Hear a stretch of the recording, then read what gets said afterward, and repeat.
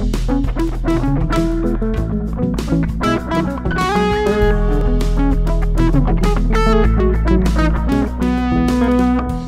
right, so we'll call the meeting for Wednesday, September 30th, 2020 to order.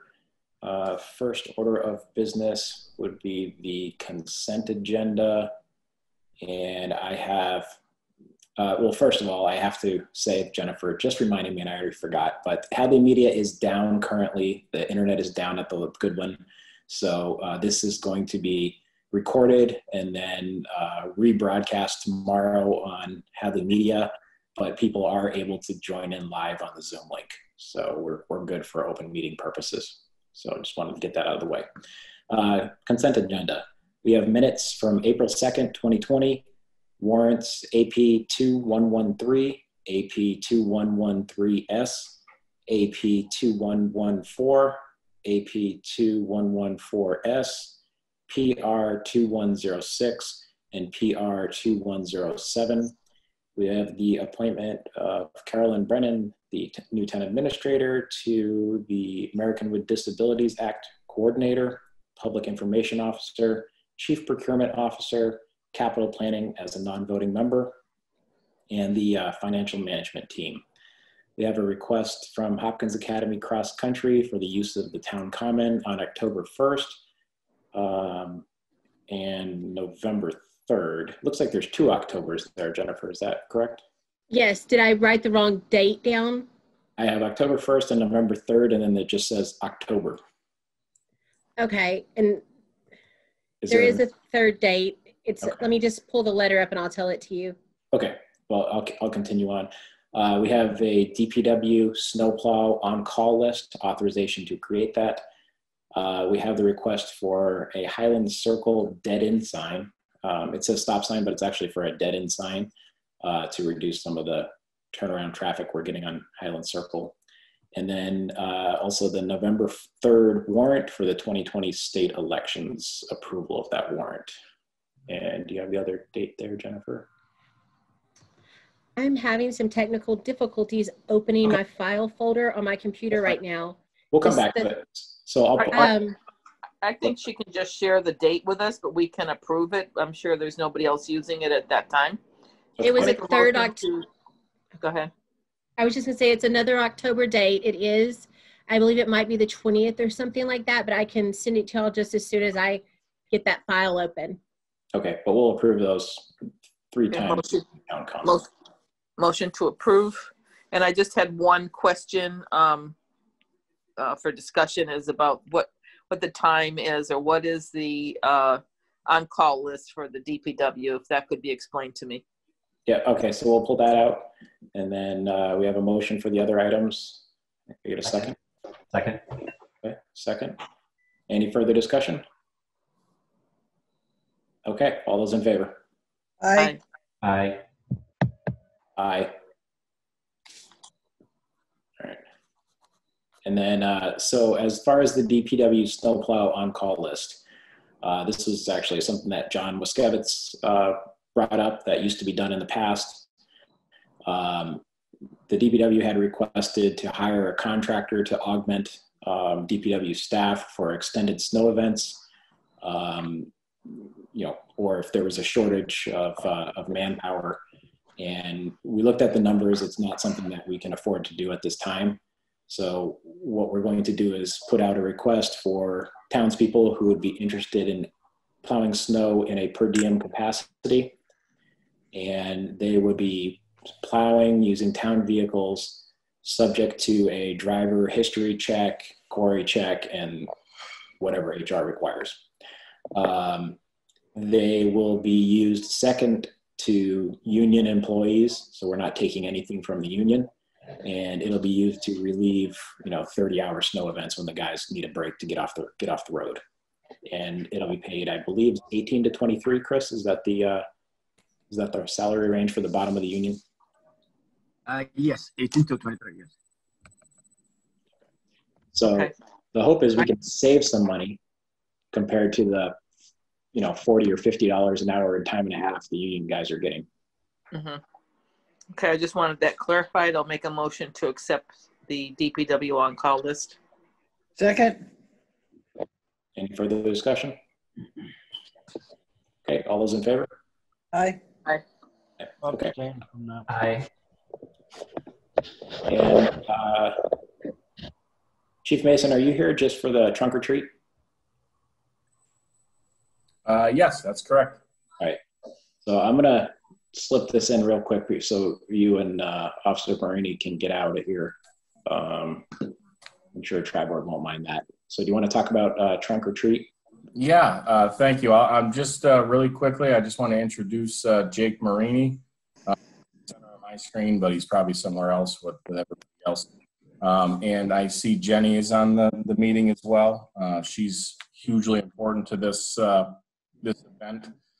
Jake approached us a couple of weeks ago and presented us with this idea that, you know, that people have done these before. I'll let him explain exactly what they are, but kind of a way for, you know, to do some community building, especially with the police department and community, and offer, you know, another alternative to potential trick or treat, you know, for, you know, kind of a different option.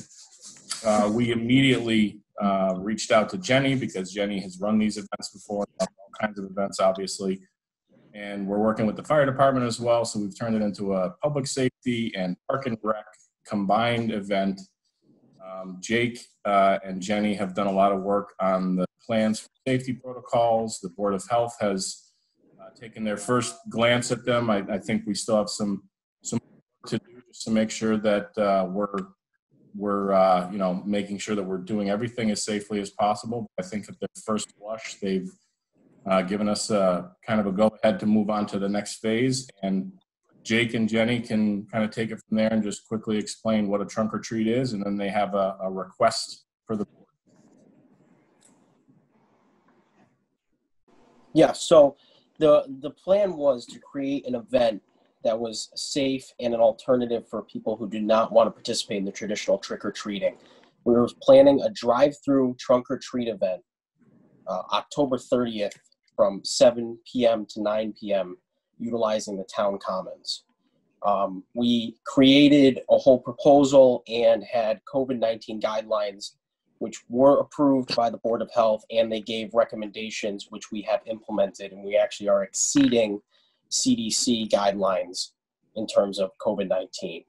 So the point of the event would just be to provide the community with an alternative to the traditional trick-or-treating that is safe and follows all COVID-19 guidelines for those parents who are weary about sending their kids out to do the traditional trick-or-treating aspect of it. I have a question. Yes. So you want to use the town common, and I'm just wondering how you're going to set that up. Is it going to be on the north side, the south side? Are the cars going to be parked on the edge? Are the kids going to be in the center of the town common? The other alternative I was thinking of would be to park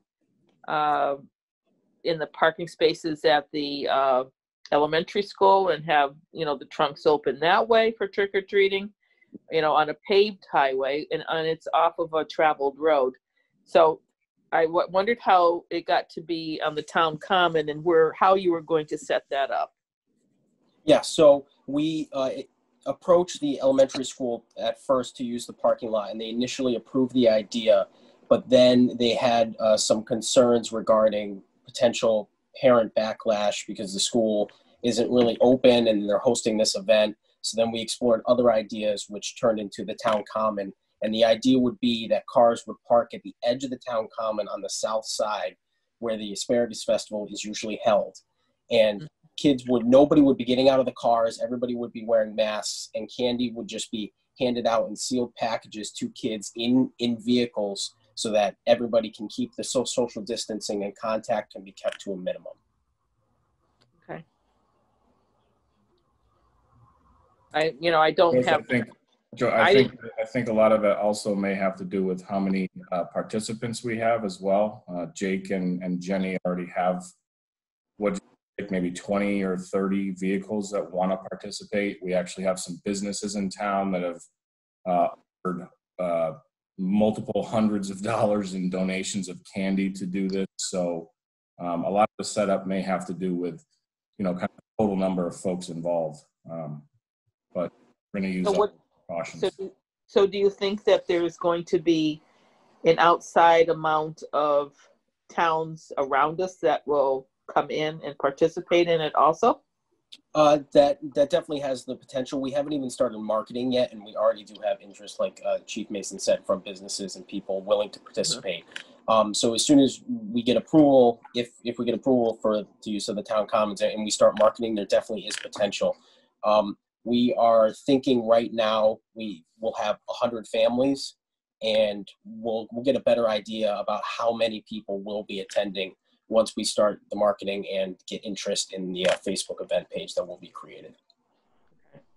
I'm just thinking I'm being proactive because yes, we can participate if you live here in town, which, as you know, there's a lot of trick-or-treaters from different areas that will be dropped off and trick-or-treating around town. Not necessarily, but this is what has happened in the past is people from out of town would come into the residential areas and participate, which, that's part of Halloween.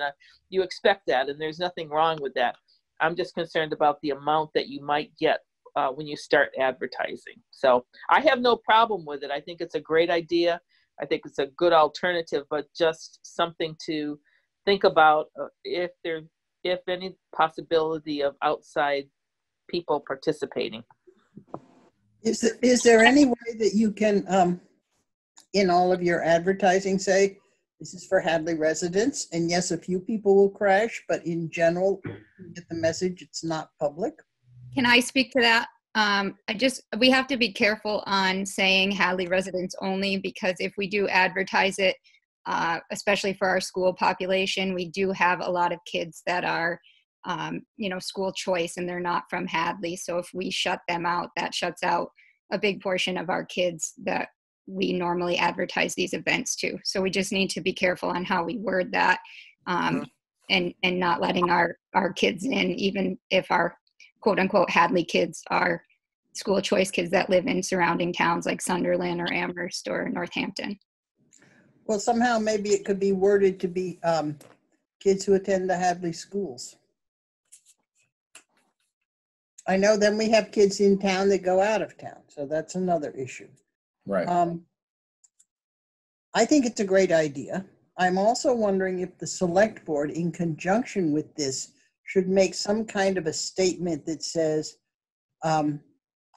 given COVID-19, we're encouraging families not to go trick-or-treating this year, and instead, through public safety, we are offering this option.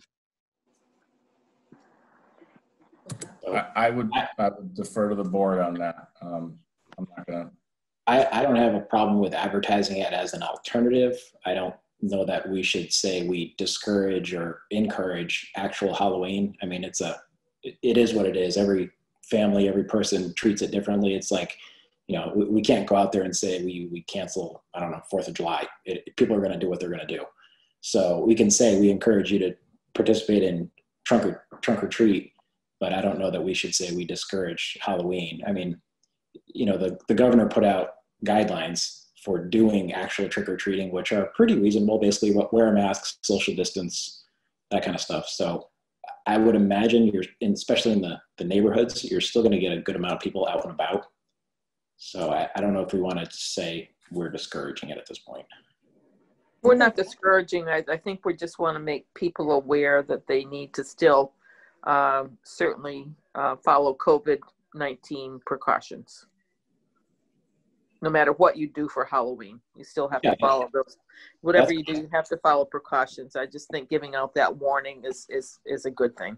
Yeah, I think there was a flyer maybe that Board of Health sent around, or at least some guidelines, so we could, stick that with trunk or treat or whatever as far as on the event page. So, so what are you looking for? Just approval to use the common? Is that what you need from us? Yeah, we're just looking for approval to use the commons so we can go forward with the marketing. Yeah. Okay. I'll make a motion to approve the trunk or treat and bring before us the final plans, and I'm sure we're all set. Okay. Could I get a second? I'll second. And any further discussion? Yeah, the south side's not very well lit on the common, is it? I mean, it's 7 to 9. It's going to be dark throughout this whole thing. There's no way elementary school will just let them drive in the driveway one way and drive out of the driveway the other way. Would seem more safer than the common. I guess. Yeah, John, we had looked at possibly North Hadley Fire Station as well. That's all part of the planning process. I can certainly get with Annie and with the fire chief and Jenny and Jake, and we can, you know, discuss that further. Yeah, I'm certainly, I'm open to having a conversation. Just to clarify, I really appreciate what public safety and park and rec are doing, and I want to provide options for families. I also would say that we've had a pretty successful, a very successful start, right? So we have not had any positive cases. The mitigation strategies are working. There are a number of people who very much wanted to see schools entirely open. I was concerned about this idea of A, sending mixed messages, and 2, having anything come from an event that is then attributed back to the schools. I mean, I'm so knock on wood right now that we got our staff in 100%. That's a miracle. I just got a text from a superintendent last night. Their staff just agreed to show up for work as of last night. So our staff has been in, our schools have been open.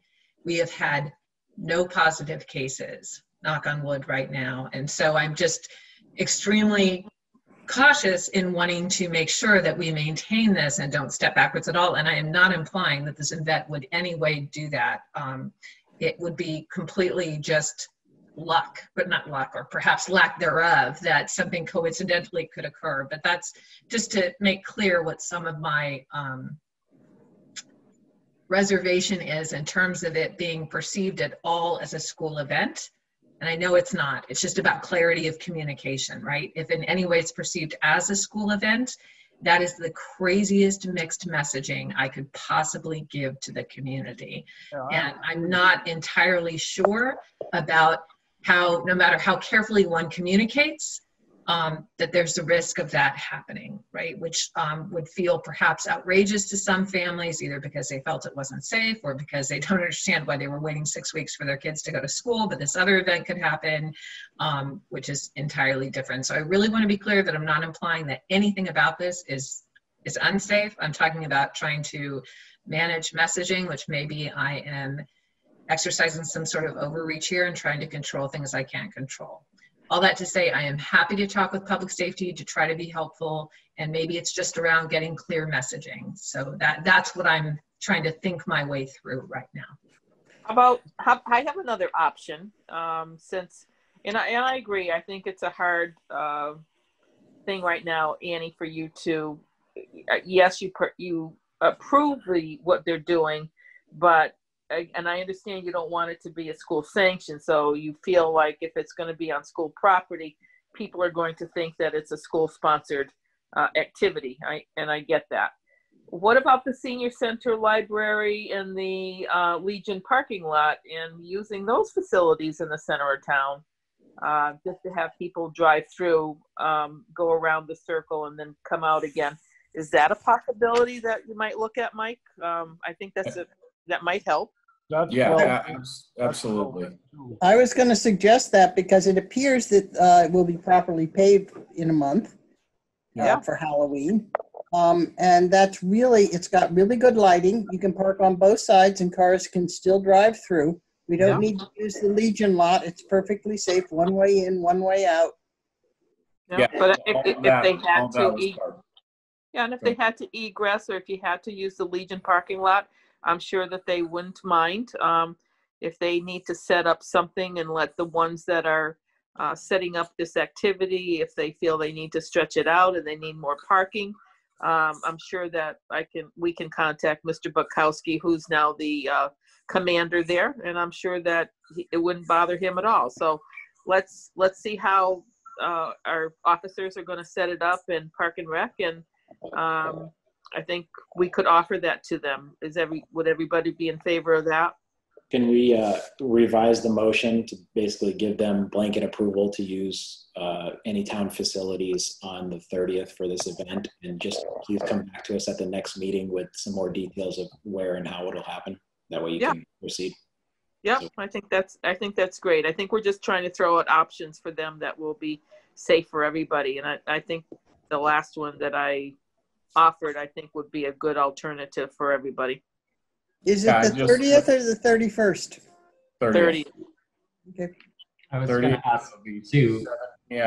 And you know, like I said, we can certainly explore all those options. My only issue is I appreciate the chair making the blanket approval suggestion, just because, you know, if we end up with 40 or 50 people participating, that's 40 or 50 vehicles we need to fit into a parking lot with families, and we need to make sure we can keep people far enough apart that it stays safe, which is why, you know, the common was obviously one of the first choices. So it's just one of those things where a lot of it's going to have to do with how many participants, and then we'll bring it back. And well, that's why I offered the Legion too before asking them, because that would give you some additional parking and spacing.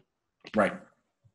I was going to ask too, you know, it seems like maybe a drive-through type event might be a little bit more safer and easier to control than something where, and I think this is probably the problem too with the schools, is if we get 100 cars, let's say 4 people per car parked in the common, it's only a matter of time before kids are running around playing together, and they're not kind parking. of becomes a tight, you know, social event where people are much closer than 6 feet. And that's what we've been trying to prevent at the schools. So it's sending that mixed message. Whereas if it's a drive-through event where it might not be as much fun, but kind of is more town sanctioned and safe. I don't know. That's just something I'm thinking about, is the optics of having kind of a big town gathering in the common could be tricky to navigate.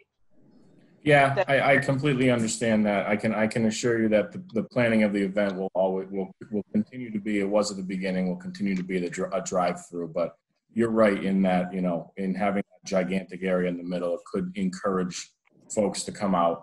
But the event itself will be drive-through, and it will stay that way. So we'll just try to work the plans up and go from there. Yeah, I would see it be more controlled at the library and the senior center. If you just went around the big horseshoe and have your cars set up. Yeah. Well, take a look at it either way, Mike, and I'm for whatever the rest of the board decides. Great. So it looks like it's going to work, and you know, it'll be a safe deal for the kids. So I thank the officers for coming up with that. I think it's perfect. So motion on the table. Yeah, we had a motion and a second. We need the motion revised to just give that blanket authorization to do this and bring it back. So I'll make a motion to give them a blanket to have them bring back to us whatever they want. I'll still second it. All right. Any further discussion? All those in favor? Aye. Aye. Aye. Aye. All right. Thanks, Park and Rec and Officer Marini. Appreciate it. thank you. Thank you. Thank you. All right. So we'll move on to the tri-board meeting. Sorry for that little delay, but I wanted to get them out of here for the night. So first we have something we need to tackle regarding annual town meeting, or special town meeting, I should say. David sent out an email, I believe it was this afternoon. We'd like to push back special town meeting to November 14th. The reason for that is we do not have an actual budget from the state yet. So we don't have solid numbers about state contributions, school choice funds, things along those lines. Based on the numbers that I was presented today by the assessors and by the collector's office, if we don't tighten up our numbers a little better, we either need to find $700,000 or we're looking at a tax increase of $200-ish for the average residents next year. That's based on our current budget and numbers. So the only way around that would be probably, using some free cash, something along those lines, which, but we're into our pushing for next year. So there's a lot of moving parts, and we really just need more time, and we really just need to hope that the state gets their act together and can give us a real budget before we set the tax rate. So did we not get free cash certified, David? Free cash is, they're working on it right now. It's exchanging emails with the accountant. Okay. We're getting close. So you'll have that next week. We have a meeting on the 7th, correct? Yes. Yes, we do. Okay, so we might have the numbers next week that we can take a look at. And David, would you mind giving your estimate of what that free cash looks like at this point? Right now, it looks like it's $300,000. Okay.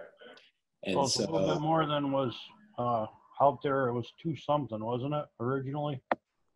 And we had talked about $300,000 of free cash this round. So this is right on target. Okay. I don't have a problem pushing it back. Do you need a vote on that or not? I believe we do. Randy? Yeah, I'll second it to move the date. Yeah, I'll first it. Any motion to move the date to November 14th until we have all our numbers in. And John, you second. There's a couple hundred thousand or so in capital too that I thought we were going to postpone until annual, and they're all still on there. So I don't know if that was counted in or not. So I think that go ahead. Let's take this one step at a time here. We got a motion and a second to move the meeting back to November 14th. We're still working on details. It may have to be inside, socially distant, because of the weather at that time. We're working on options. So Chief Spanknebel has a bunch of plans he's spinning up. So we need a little bit more time, but pushing it back gives us time to do that. So any further discussion? I just wanted to say I did speak to Mike, and he did say it would be a safe thing within the building since the numbers have been increased, so that they could set it up so that there would be safe distancing. Any further discussion on that? All right, all those in favor? Aye. Aye. Aye. All right, so then now, we can talk about the articles if we want to go through there. I know CPA voted the other night on their recommendations.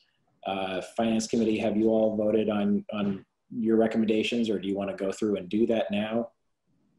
We reviewed everything last night and voted on all the recommendations. You had left open a couple of items, one of which was the stretch energy code. Right. We had questions on that. I don't know if we were actually, just because there was questions whether it was even going to show our recommendation or not, but we had a lot of questions on that one.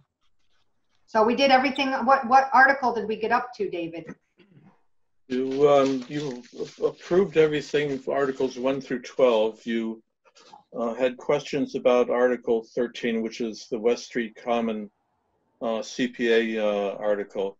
And Chris Okafor is here. If you have any questions, he can address them. And then the adoption of the stretch energy code, you were concerned about the costs of on future building projects if you adopted that. And we agreed that we would defer that until tonight because the people who were proposing it were not available last night. So, I thought we voted down the common. You did. Okay. So David, why don't we go through the warrant? The select board can vote them. We should probably skip. I'm looking at 2, 3, 7, and 8, which would be the items involving finances that may change with the state data that we're looking at. Is that what everybody's saying? Yes. Okay. So Article 1 is two prior year bills, one for the water department, one for the sewer department. I believe this is for services associated with chemicals. And it was a billing error by the vendor. They sent the invoices to the wrong address at the end of the fiscal year. And by the time that they came around, we had closed the books. So now we need a 9/10 majority vote to pay for this. Okay, so I'll make a motion to, or if I could get a motion to recommend this. I'll make a motion to recommend this. Second. All right, and then all those in, any further discussion on this? And all those in favor? Aye. Aye. I'm sorry, who seconded that? I missed it. I'm sorry. Christian. I did. Thank you. Sorry about that. And then All right, skipping over Article 2. Article 3 is the fund balance transfers, and this is the housekeeping article where we sweep up old unused balances left over from projects that have been successfully concluded, and we also adjust any borrowing authorization. So I had a long list of projects that I've been advised that these projects are active. So we only have 3 cash articles and 2 borrowing articles. The first is the classification compensation plan. We have $4,000 left in that. We're not using it, so it can be returned to capital stabilization. We have a prior year bill to the ZBA for $568.07. They haven't used it, so that can be swept up to capital stabilization. And then we have a preservation article for North Hadley Village Hall for $10,000 from CPA, so that can be returned to the CPA. We have 2 borrowings that we have to cancel. The first one is the basement room in Town Hall that was requested by the Municipal Building Committee for $17,500, and they decided that they were not going to move forward with that project, so we need to revise that borrowing authorization down to 0. And then the capital assets schedule for $6,550. The Department of Revenue has ruled that that's an ineligible borrowing project, so we need to reduce that down to 0 as well. There's no impact upon the taxes. This is strictly housekeeping. So moved. Second. Second. all right, got Christian with a second. Any further discussion? All right, all those in favor? Aye. Aye. Aye. The next one is the creation of new revolving fund for the electronic permits in the building department. We signed that contract after town meeting. The vendor for the electronic permits gets paid $10 per permit. We don't have a mechanism for efficiently making that payment. So setting up this revolving fund will take pressure off the operating budget and make sure that we have a smooth mechanism for paying the vendor. So moved. Second. A second by Christian. Any further discussion? All those in favor? Aye. Aye. Aye. Aye. The next one is account transfers, and this is to clean up a couple of issues that were left over and identified in the 2019 audit. The first one is the school gift account for $32,100 that was by mistake transferred over to the general fund, and it resulted in us getting additional free cash in the amount of $32,100. But it took money away from the schools, and so that grant needs to be replenished. And since we got extra money in free cash, I'm proposing that we replenish the school and make them whole with free cash. The other one was the leftover project at Zaturka Park. We spent $1,400.10 above and beyond the CPA amount allotted for that project, and it was for grass mowing, which is not an eligible CPA cost. So we would use $1,410 of free cash to replenish CPA. No impact on taxes. Who got charged for, who mowed the lawn for $1,400.10?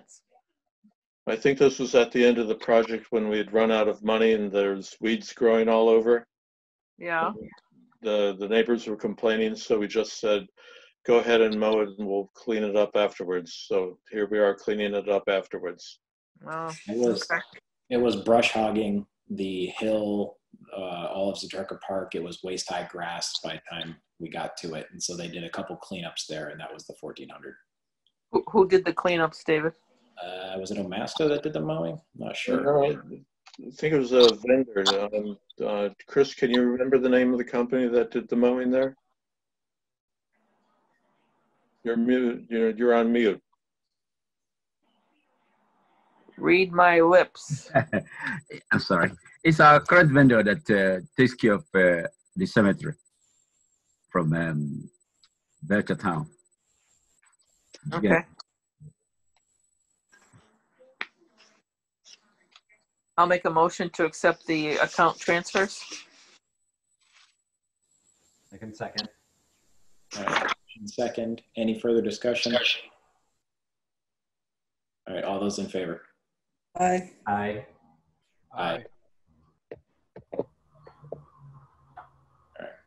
All right. The next one is modification of exemption of taxes, and I think I saw Dan Zdonik on. This is submitted by the assessors, and they may want to speak to this. There is currently an exemption allowed for income qualifying seniors to defer taxes for until the property that they're living in is sold for whatever reason. The town to assess an 8% interest on those unpaid deferred taxes. And the assessors are thinking that given the economic climate we are in, we may want to choose to drop that interest from 8% to 4%. And the Finance Committee debated this last night and came up with a recommendation to support this. Dan, are you on board? Yep, I'm here. Okay. Did I miss any detail there? No, not really. There's only one account that this would affect. Yeah, there's one person in town that defers all of their taxes. We're not looking at this as being something that a lot of people are going to take advantage of. I've been doing this 35 years, and there's only one person in that entire time that has deferred the taxes. But the assessors are looking at it thinking a few more people might take advantage if the interest rate was dropped to 4%. And they don't have to defer all of their taxes. They could defer some.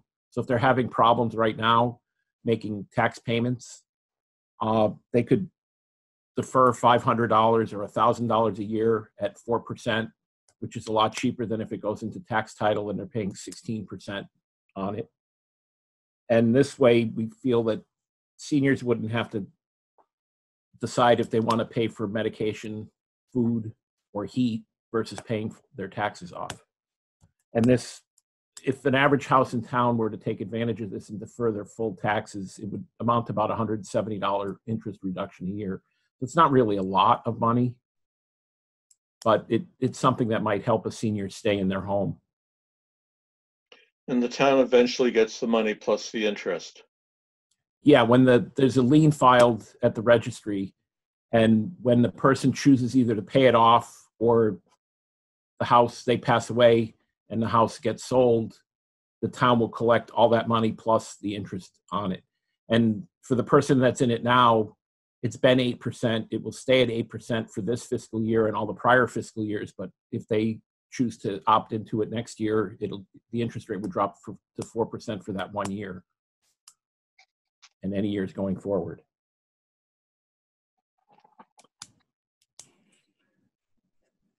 And do you think having it be fixed like that is good as opposed to tying it to like the prime interest rate or something like that? I'm just thinking of other ways to finance something like that. Right now, if we don't do anything, it's at 8%. We would have to make an adjustment each year, which I'm sure my board is quite open to if interest rates were to go up. It wouldn't make sense if we're paying 6% to borrow money to be charging somebody 4%.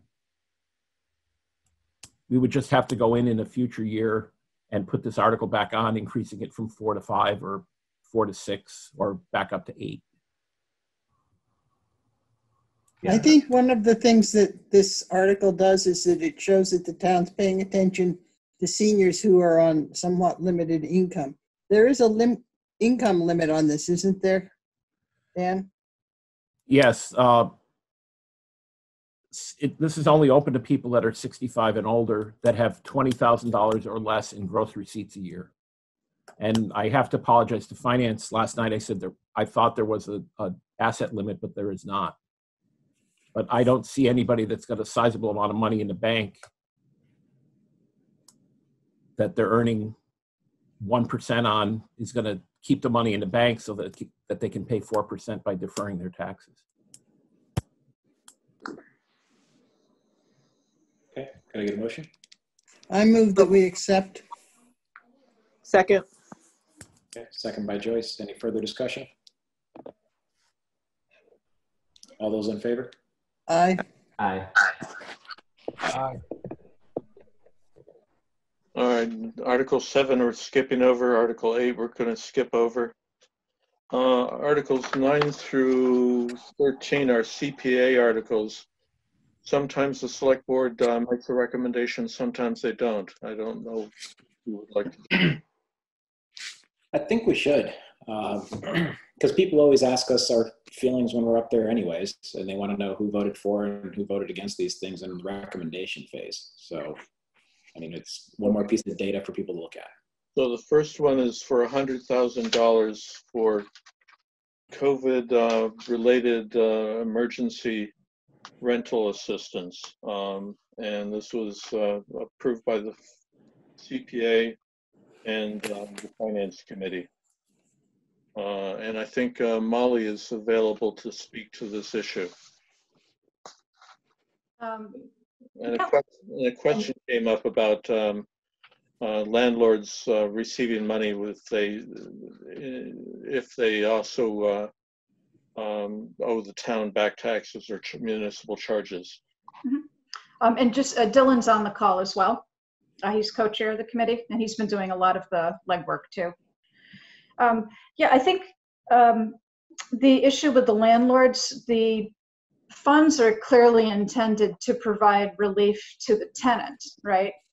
So the whole point is to make sure that people don't lose their housing. That's the priority of it. And then it certainly makes sense in that regard to keep the tenant in their home, that you want the payment to go directly to the landlord. So, you know, and then if you take it a step further, as was pointed out at finance last night, do you want to take money out of one town bucket, the CPA taxpayer dollar bucket, and have somebody owing money to the town? So, I mean, it certainly makes sense that we, you know, wouldn't want the landlord to be walking away with money when there's a liability to the town. So I think we just need to look into the legality of it to be sure that that can be done. But I do know I saw a thread at some point where this came up in another town as well, that they wanted to make sure that they weren't, you know, again, robbing one bucket at the expense of another. So as long as it can be done, I think, you know, we're more than happy to make sure that that's a provision. How much would one person be eligible for, Molly? So there's a range. So what we're looking at is coming up with a price for like one bedroom unit, 2-bedroom unit, 3-bedroom unit, and then it would be capped at 3 months. So, and I don't have the numbers right in front of me, but I think, and Dylan, correct me if I'm wrong, so like $500 for a 1-bedroom. Yep, 500 for a 1-bedroom, 750 for a 2-bedroom, 1,000 for a 3 or larger. Mm-hmm. So are we talking about houses? Because we really don't have condos or anything like that. who would be eligible for this? So people with a certain amount of income. Right. There would be an income requirement. So it would be targeted to median income in the town, which is how other municipalities are handling it. And it looks like there are about 83 municipalities in the Commonwealth that are have this program in place, and there are many more like us who are trying to come online.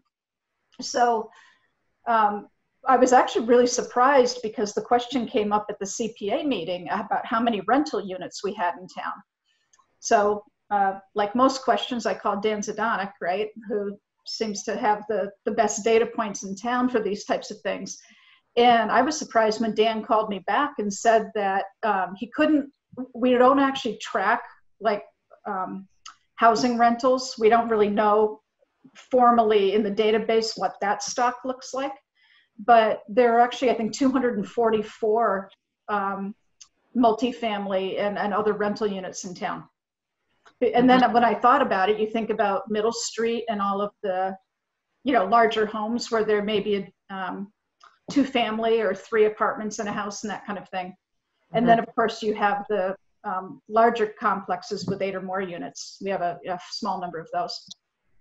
And is this eligible for just Hadley residents? Yes, you have to be a Hadley resident.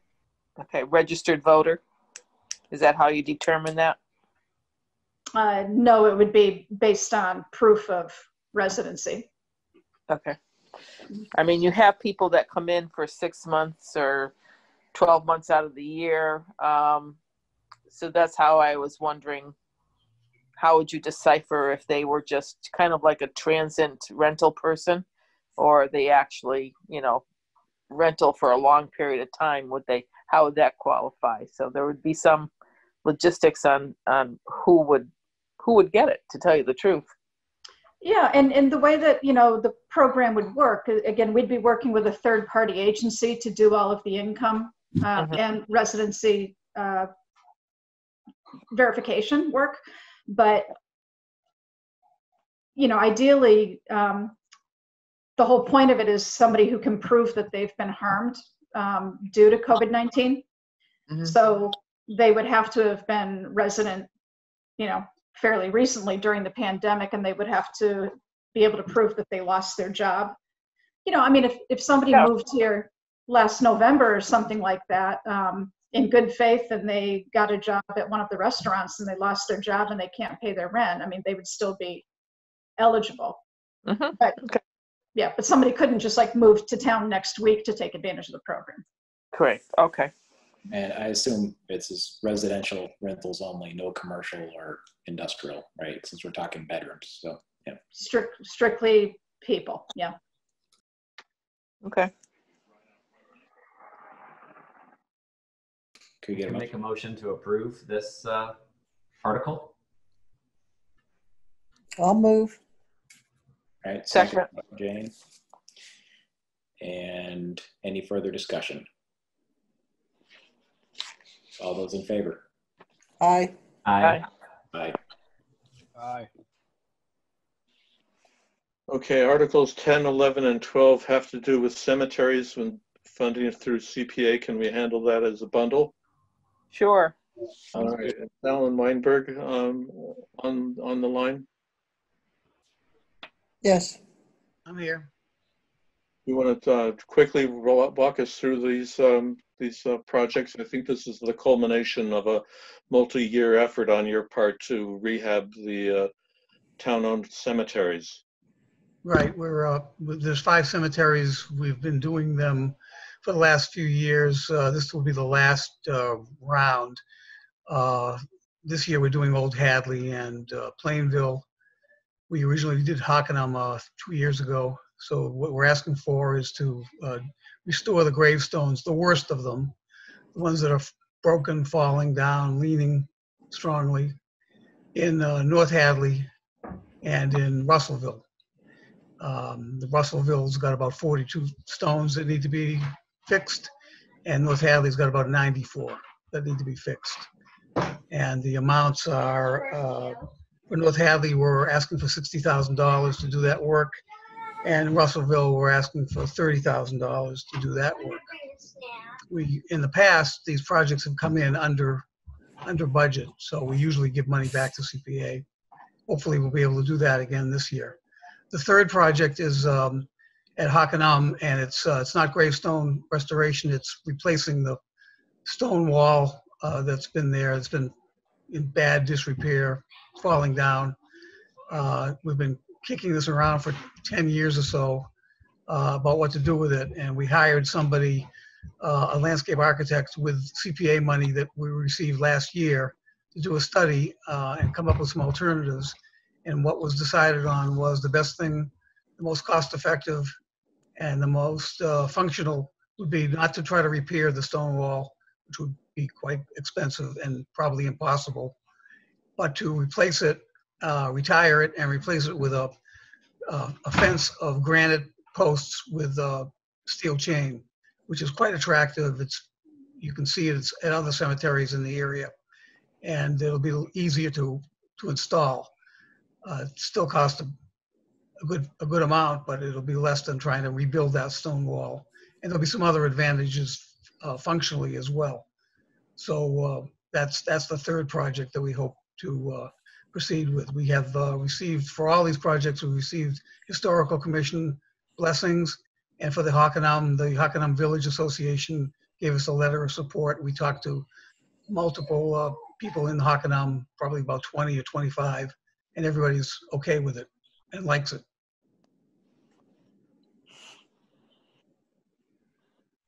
That's it. Motion to accept the cemetery repairs on all the articles.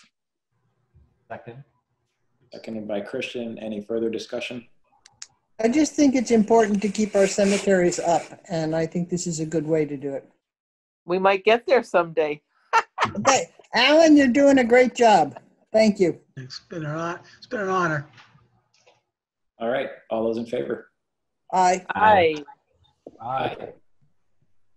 Article 13 is CPA for the West Street Common. It was approved by CPA. The Finance Committee voted against it. Chris Okafor, I think you're available to describe this project. Yes. Mr. Chairman, this is the Hadley Common. If you recall, I came before the board about a year ago requesting, and then the board authorized me to take a look and see how we can do some studies. The Hadley Common, Mr. Chairman, is one of the, if not the major jewel in town. But if you look at the way the common looks right now, due to Route 9 and the commercial traffic with all the, we believe that the common needs some makeup or upgrade. And also, we also believe that the town is not utilizing the common to the best of her advantage. So we decided to come up with a study. We went before the CPA to get some money, about $30,000. I submitted a proposal from one of the landscape architects who also have designed a couple of major parks in the area. And the CPA approved it 5-2, but I'm told that the finance committee voted everything down yesterday. My thought process, or my idea, Mr. Chairman, is I think the town should take, I think the town should allow us to do the study, because in the course of doing the study, we will come before.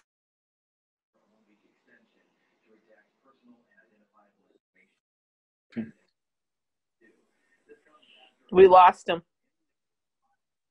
The selection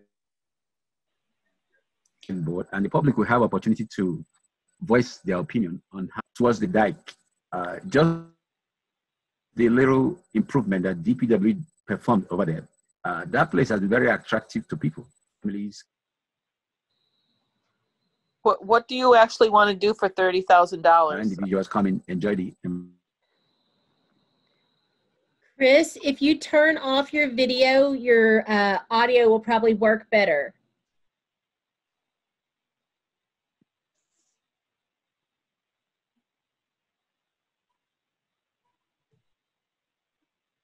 Anybody there? Hello? I think we lost him. The Finance Committee, how your vote went last night. So on our vote, the problem, the reason why we voted this down was basically because we felt that we didn't really know what the study was for. We wanted the more of public comment first, and we wanted to know what is it that we're exactly studying. So it was a little uncomfortable for us to be spending $30,000 of taxpayer money when we weren't sure of what was being studied. There's all kinds of things going out there, such as parking meters, things like that. And if we know right away we don't want that, then we don't want our taxpayer money to be spent on something like that. We want to know what we're studying first. We don't want we don't want meters on the town common. Right. We're one of the oldest town commons still survived in Massachusetts. No. Seemed like a very, very high price too. Yeah, I'd like to know what they actually would like to do to the town common before I take a vote on this. If they want to bring this back for another meeting and give me a little more detailed report on what exactly is that they expect of the town common, then I'm willing to listen to it. So we need a motion to give town meeting floor. Does Chris have any more comments he wants to make about what the study showed? No, we haven't done the study yet. We just need the money to do the study. And also part of that study, we include the design phase. We include the comment before the select board and the public. We have opportunity to do site analysis and also input on how we can improve. What can we do to improve that open space? So the $30,000 is for a study of what could be done to the common to improve it. Yes. Thank you. Okay, that's a little bit different than parking meters for sure.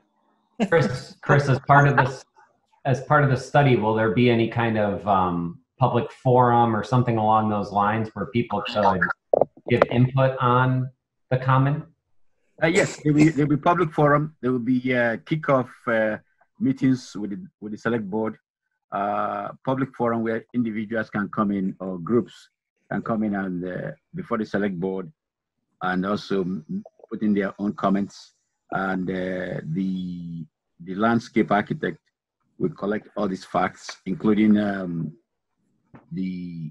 any local regulations that or concerning the common, if there are deeds or restrictions, and all the entities that are required to make comments, like the conservation or the historical commission, and then do some presentation, and at the end we come to a consensus on various activities that we think will be useful at the common. And then the select board and the town meeting will approve if we have to go forward. Our goal is that the common should be able to, every individual or group should be able to use the common, including right now, if you look at the common, the sidewalks already, they failed. We can't use the sidewalks. If you look at the common, we should be able to do biking. We should be able to do concerts. We should be able to do as many things that will bring the town people together to a common place. It's a very nice location, but it's not well utilized. And so we are looking for ways we can come up with various entities, groups, interest groups, and select board on how we can put a common goal to, yeah. And that is where we are. But I don't think 30,000 is a big money for such a project, Mr. Chairman. What the town will benefit on the long run, when the final conclusion comes to it, is huge. If you look at Route 9 is very busy. Route 9 goes through the middle of the common. There is no way to, if there are events at the south part of the common, or even at the north end, to cross is a nightmare. This program will be part of the study. Will be how can we link them together. If you look at historical preservation, if you look at today the current light poles we have on the common, does not beautify the common. So this study will enhance that. The common will serve as a complete city program, whereby we will have bikers, restaurants, people, both the sidewalks will be fixed. The field will be designed in various ways based on input from the public, and also it's not going to be a one-year phase. Our thinking is that if we go through this study and we are successful, it might lead us to a 3 to 5 year phase of improving the common. And but these are the arguments I made before the CPA. The finance committee, I wish I had the opportunity to come before them to make the argument, but they voted it down. I don't actually know the reason why, because 30,000 for, in my view, is not. It's not for this kind of project, Mr. Chairman. It's not something that I thought would be voted down. Yes. I'd like to make a motion right now, and Chris, it has nothing against you, but at this time when we're trying to save our tax dollars, and CPA is tax dollars, I'm going to kind of defer this at this moment. I'm going to vote no. I'd like to make a motion to vote no on this. A town common in over years wasn't used for town purposes except for people wanting to go out there, play frisbee, play a little catch, do those kinds of things. It wasn't always necessary to do events on the town common. It became more common over the last few years that people wanted to use it for the Hadley Asparagus Festival or the Kessel Trust run or something of that nature. This has only been of late that people have wanted to use our town common because it's convenient for theirs. And now they're not actually town people. The people that live on the town common moved there for that reason, for the tranquility of a peaceful area. So I'm kind of just going to back off on this right now, and I would like to make a motion that we vote no on this. And maybe bring it up at the Springtown meeting or bring it up again at that point when we know what our finances are. Yeah, I'm going to second it because we're over $700,000 in deficit. And this is not, we're closing roads because we can't replace pipes under them. And we're worried about beautifying the common. It's sufficient enough for all the organizations that are using it right now, and they're happy with it. And all the citizens on the common are happy. So we have a motion by Joyce and a second by John. And just to be clear, if we vote yes to this motion, we're voting to not recommend this article, correct? So I have that straight. Correct. Okay. All right. So any further discussion? Yes, I would like to speak in favor of it because I think that spending CPA money is not like adding to the current tax rate right now, and doing a study will take several years, and hopefully we'll be out of our crises of COVID by then in terms of financing. And I think that the common is one of the, really, as Chris said, one of the jewels of Hadley, and it should look good. The sidewalks, I used to live there, are terrible. And they have been for years. And there's a lot of things that could be done to make it much more appealing. And I think we should start the process instead of kicking the can down the road and let a study be done. But sidewalks don't come out of CPA money, Jane. The study comes out of CPA money. Right, but not the overall picture. I agree. It's the overall picture we're looking for. Yeah, exactly. And we should have more input. Instead of voting on this tonight, I'd like more input from the people that live on the common. because they have not been happy with some of the activities that have occurred on the common because they haven't been well informed. So that's why I voted the way I did for tonight until we have more input. Okay, any further discussion? Yeah, I just have one thing I wanted to just mention. As a member of the CPA committee, I just wanted you to know where we were at with that, because we had a lot of discussion on this one. We were really uncomfortable with this altogether. So if you really look at the article, we put all these conditions in there that with the kickoff meeting and who had to be part of the kickoff meeting. We listed conditions as far as within, public input 2 times at 10%. This is all conditions at the CPA. CPA was not comfortable with this at all. But we did not want to not let this be part of discussion. So for one, my vote on CPA was to let this go through. So my vote was yes on CPA, because this way it brings it to discussion. If CPA votes it down, it doesn't even get on the warrant. So we brought this forward so that we can start to have discussions, but my vote for, because I just don't feel that we're ready for it at this time, my vote for finance was no, because I felt like it wasn't. I think that we don't need to spend the money at this point. We could first get the input and then spend the money. So that's where we were at with CPA. That's why it's in front of you now, was just so that it could be discussed. Yeah, Mr. Chairman, to get the input is part of the study. Is the expert who will lead this input, and then so we're not. It's not me or Public Works.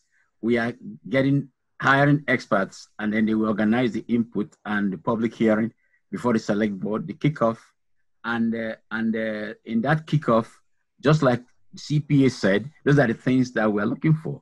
And then they will gather all the facts and all the discussions that came out of these various hearings and put together a picture of how and recommendations. And then it's those pictures and recommendations that the select board or the finance committee will now say, okay, how can we, the cost of those recommendations based on people's input. Even the neighbors around the common, they will have opportunity to speak. Well, when we don't have the experts to come in to begin this process, it's not the Public Works that will organize them to come and before the select board. The Public Works is coming before the select board and before the CPA and other authorities to get approval to bring the experts so that they can begin this process of collecting data. And then, but if it's voted down, we won't have the opportunity to have a platform for residents or groups to come together to put whatever, even if it means not going forward, or at least have a sense of how can we improve this open space. It's a nice open space. It's a jewel, but we cannot, but every so often ask ourselves, how can we improve this place? Thank you, Chris. We just got to keep moving here. So any further discussion from the select board or finance? Do you mind if we just change the motion so that it's not an inverse of the thing, just so we can be clear? So it's Joyce, would you mind revising that or accepting a amendment to that motion from Christian? What would you like? What would you like it to say? Just a motion to approve so that a yes is a yes and a no is a no, just so it's clear. That would make my life easier. Yeah. So does yes mean no, or does no mean yes?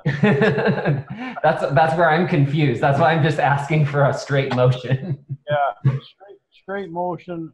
Yes vote will table this until further notice. Sounds good. No. No. What I'm saying is a motion, just a yes is you agree to it, and a no is you disagree with it. Yeah, just like every other warrant article, the motion is to recommend this to town meeting floor. A yes vote would recommend it. Okay. Yes. Yeah. Okay. Joyce, do you accept that amendment there? Yes. Okay. Do we need to re-second, Jennifer? I can second if. Okay. Yeah. All right. Any further discussion on that? All those in favor? Aye. Yes. No. No, mine's a no. Wait, I'm confused. It's a no. I'm going to ask for a roll call. I'm going to ask for a roll call on this, please. Phil? No. Nevin Smith? Yes. Chungalo? No. Miskevitz? No, in the best interest of the town. And Stanley? Yes. Thank you. Thank you.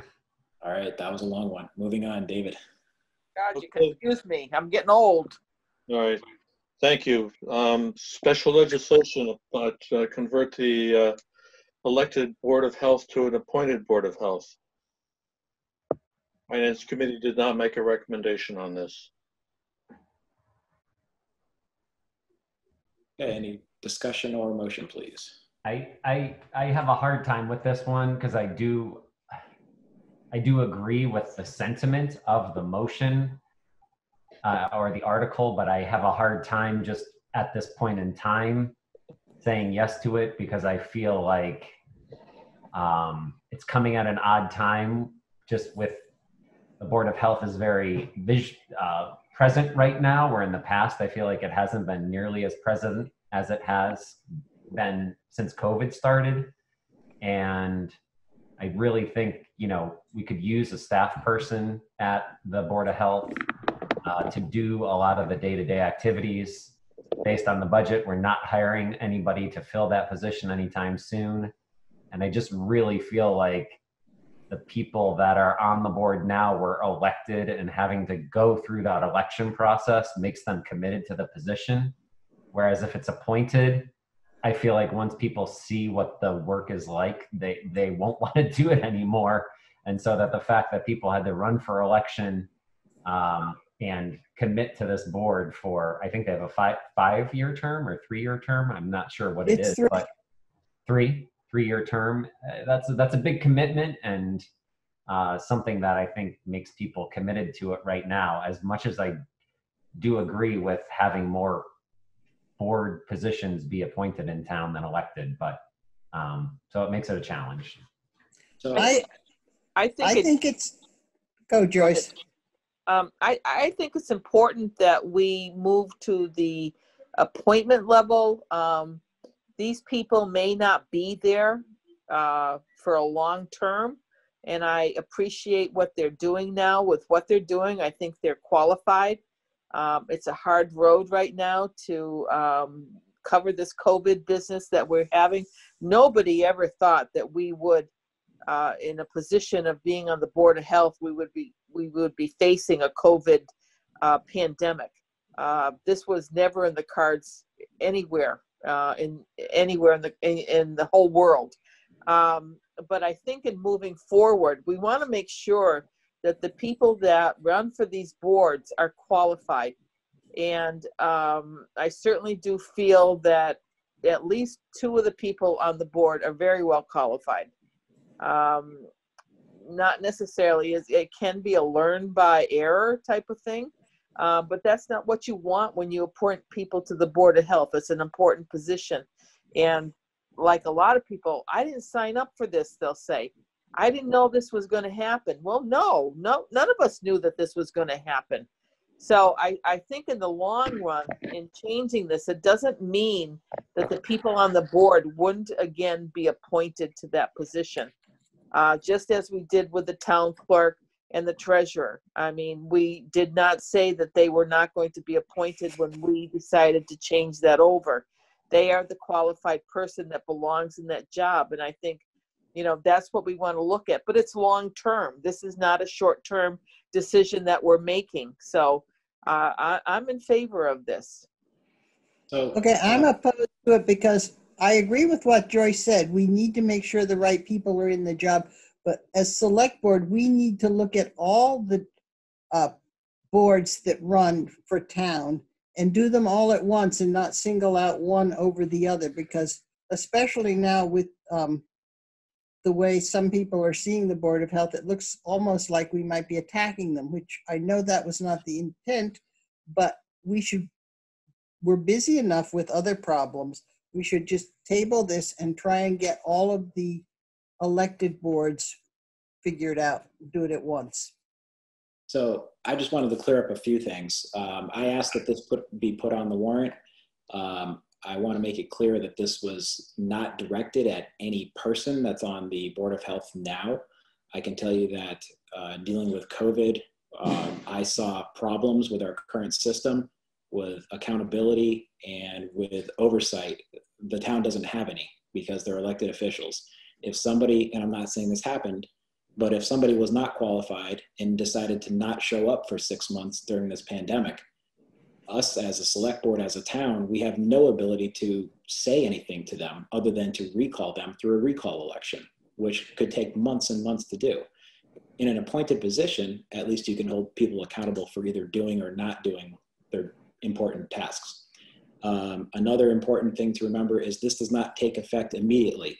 So the people that ran for Board of Health would be allowed to finish their terms, just like with the treasurer and the collector's office. So this is really something 3 years down the line.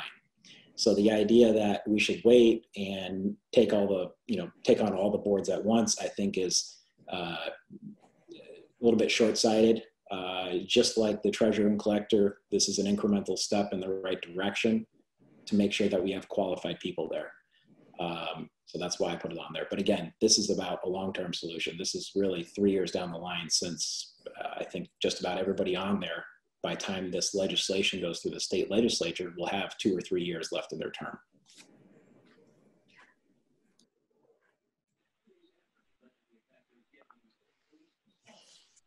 I'll make a motion to accept. Oh, what am I accepting here? The recommendation for the Board of Health to be an appointed board legislation.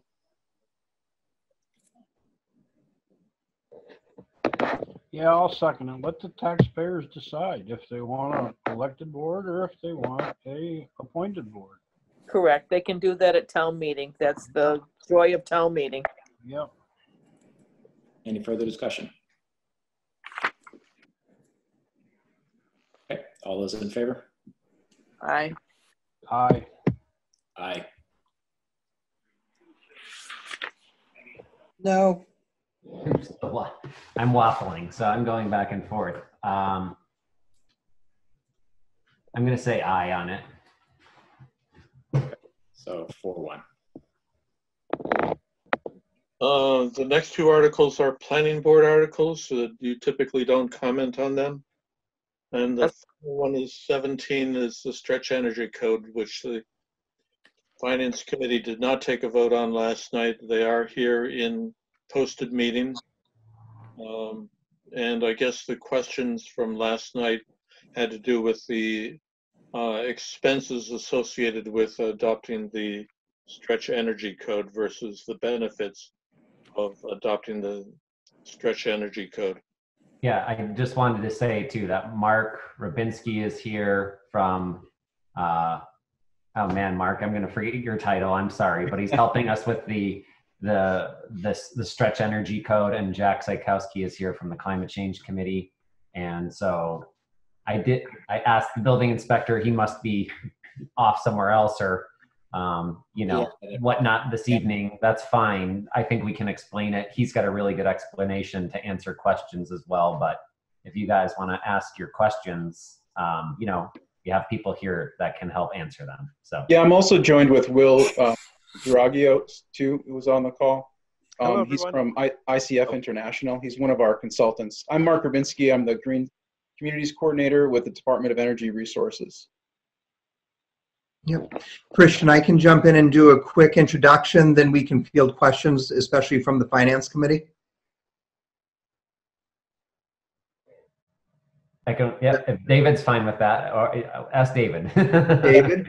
Yeah. That's fine. Just, yeah, keep it short just so we can get the questions because we got a lot. We will. And Jennifer, is it possible? Can I get sharing privileges? You should be able to now. Let me see if I can share. Hang on. Let me try. Yep. Okay. I'll try this.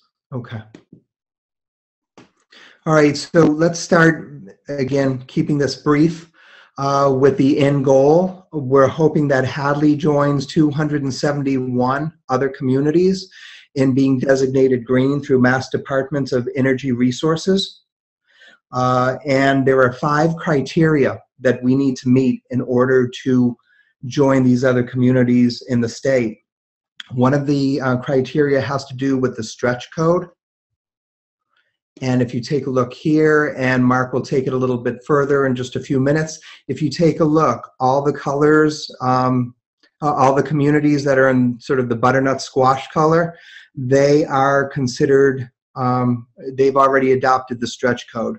So 284, or 81% of Massachusetts communities, including all of our neighbors in every direction, have already adopted the stretch code. The benefits long-term for Hadley is a $130,000 designation fee back to the town from this program, as well as all the benefits to the air, the water, our planet, our town. And we would also have opportunities to apply for grants to reduce energy costs and improve inefficiencies. So, you know, as a citizen of Hadley and sitting in on this meeting and knowing the looming deficit, this could really be a good time for us to be looking to get back $130,000 that we can use for other energy projects in town. Here, Mark, can I pass it over to you if you want to take it on the stretch code? I'll stop sharing. Sure. I think I'd like to hear the questions from the finance committee, just in the interest of time, so we can specifically address them. And I'd also like to throw out there if since I heard that the special town meeting is going to be delayed a month, if it would make sense for us to have a separate meeting with the finance committee to address some of their questions. Well, I have a question right off the bat, and that is, so presumably, if we are to gain this $130,000, so there would be some liberties that we would be giving up. Yes, and I'd like to know what those are. So in becoming a green community, there are 5 criteria that you have to meet. The first 2 have to deal with zoning and permitting. The town likely already meets those, given their zoning, and they already have expedited permitting. So I'm fairly confident that they already meet those. I'm still waiting for a letter from the town, and we're working on that separately. The third criteria is creating is doing sort of a look at how much energy the town's buildings, how much energy the town is using, just the municipal buildings. So, you know, town hall, senior center, library, streetlights, wastewater treatment plant, and the town's vehicles, and creating a baseline so that we know how much they're using right now. And then creating a plan to reduce that by 20% within 5 years. I will point out that it's just a plan to reduce it by 20% in 5 years. We're not going to take those funds back from you if you don't meet that goal. We want you to meet the goal, and we'll work with you, but it's not a hard and fast goal. The fourth one is adopting a vehicle policy, a fuel efficient vehicle policy. It's meeting any vehicles that the municipality is purchasing has to meet certain miles per gallon goals for them. And I can give you more details on that. A lot of the vehicles, if it's over 8,500 pounds gross vehicle weight, they're exempt from it. Things like school buses, fire, right now police vehicles are exempt from that policy, and I can go into that a little bit more detail too. The final criteria for being a green community is in the legislation. It's written as reducing the life cycle costs of buildings. And so when the legislation was written, we had to interpret that, and the way that a town can meet that is by adopting the stretch energy code. So if a town or city adopts a stretch energy code, they can meet criteria 5. So if I can chime in real quick, one of the questions I've been getting from people in town is, does this cost more for building a house? And I can tell you that I just did this 2 years ago and voluntarily followed the stretch energy code. And yes, you could say it costs a little bit more, but really most of what's required is best practices at this point anyways, and most builders are already incorporating it. And what we found is the incentives that are available for meeting the stretch energy code far outweighed any of the extra costs we had in the actual construction requirements. And correct me if I'm wrong, Mark, but the building inspector had said that this is going to be adopted statewide regardless at any point. So we might as well, at some point. So really we're just kind of getting a jump on it in order to get the $130,000 incentive. May I jump in? I think one of the other questions or things that was brought up that this affected could trigger things for someone who's doing like a renovation. If somebody who's say adding on to their house because they have a senior who's going to move back in or something like that, and all of a sudden to meet this code they have to do major renovation as opposed to say the new section meets new, would have to meet a new code standard anyway. But is that going to trigger things that will make any type of addition for a household, prohibited? So Paul, if you take a look at the slide that I'm sharing, let's see, current stretch code only applies to new residential construction, new commercial property. Mark, what's the latest on renovations? So additions, renovations, repairs to residential buildings are exempt from the stretch code. Okay. That was one of the questions that came up. Yeah, it's a good question. What about commercial properties? If somebody needs to expand, commercial properties, it's all new commercial buildings over 100,000 square feet and new commercial buildings over 40,000 square feet. If they're high energy users like supermarkets or laboratories, those kind of conditions, refrigerated warehouses would fall into that. Okay. And Paul, here it is in writing. So you can see those designations of square footage. Okay, fantastic. Thank you. Yeah, we just didn't know enough about it last night, so yeah, and that's supposed to be here. And you're with the State Department of Energy, the Massachusetts Department of Energy Research. Yep. Yep. Okay, Commonwealth. Yep. Will, anything you wanted to add about that? Will's really the expert on stretch code. I mean, no, for the most part, I think y'all have it covered. I did want people to make sure they do understand that those additions and renovations, that's definitely not part of this. And I know that's kind of, usually the bigger concern. Yep. In terms of other costs too, I mean, as you can see, all your neighboring towns are already in there. So the builders, they likely, they're building outside of Hadley, they're building, in these neighboring towns, they're already working with raters. It's kind of baked into the costs. A lot of the measures are kind of the same. So again, costs are very, very, very minor. They're a fraction of a total construction budget.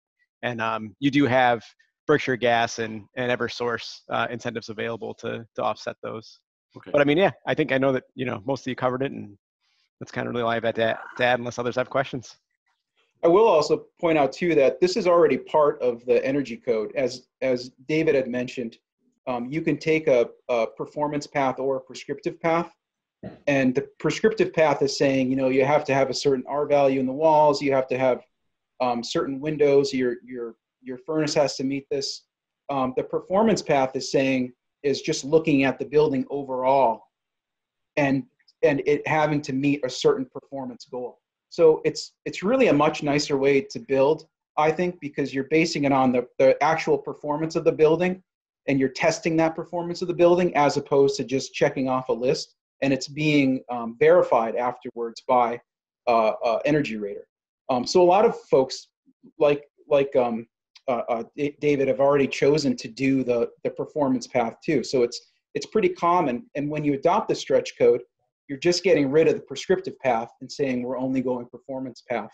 And as Will mentioned too, there are incentives right now for offsetting a lot of the upgrades that you might have to make and the home energy rater. And I can go into, we've done models on this. I can get a little bit deeper into this as well. Mark, a question for you. It's my understanding we're too late in the year to apply for this year, but we could look forward to applying for next year, or where do things stand? You can apply right up until the end of the year for green communities, and I think that'd be great if you could. There's still a lot of work to do, particularly on criteria 3 with the energy resource or energy looking at your energy baseline and your plan. But I'm ready and willing to work forward with you on that. Yeah, so for the members of the select board and the members of the finance committee, are there other questions that we haven't addressed? And I know you've seen that diagram, and we're kind of on an island here. We're one of the last to move forward with this, but certainly there's opportunities for our town. One other thing about stretch code is that if you don't like it, you can always vote it down. If you vote for it at town meeting, you can take a vote again at town meeting and say we don't want it anymore. You won't be a green community anymore, but you know, you can vote it down. We've never had a community vote it down. Just to give you some history on that, they've all stuck with it. Yeah. I do have one more question, and it's on the, you said part of it has to do with vehicles being a certain energy.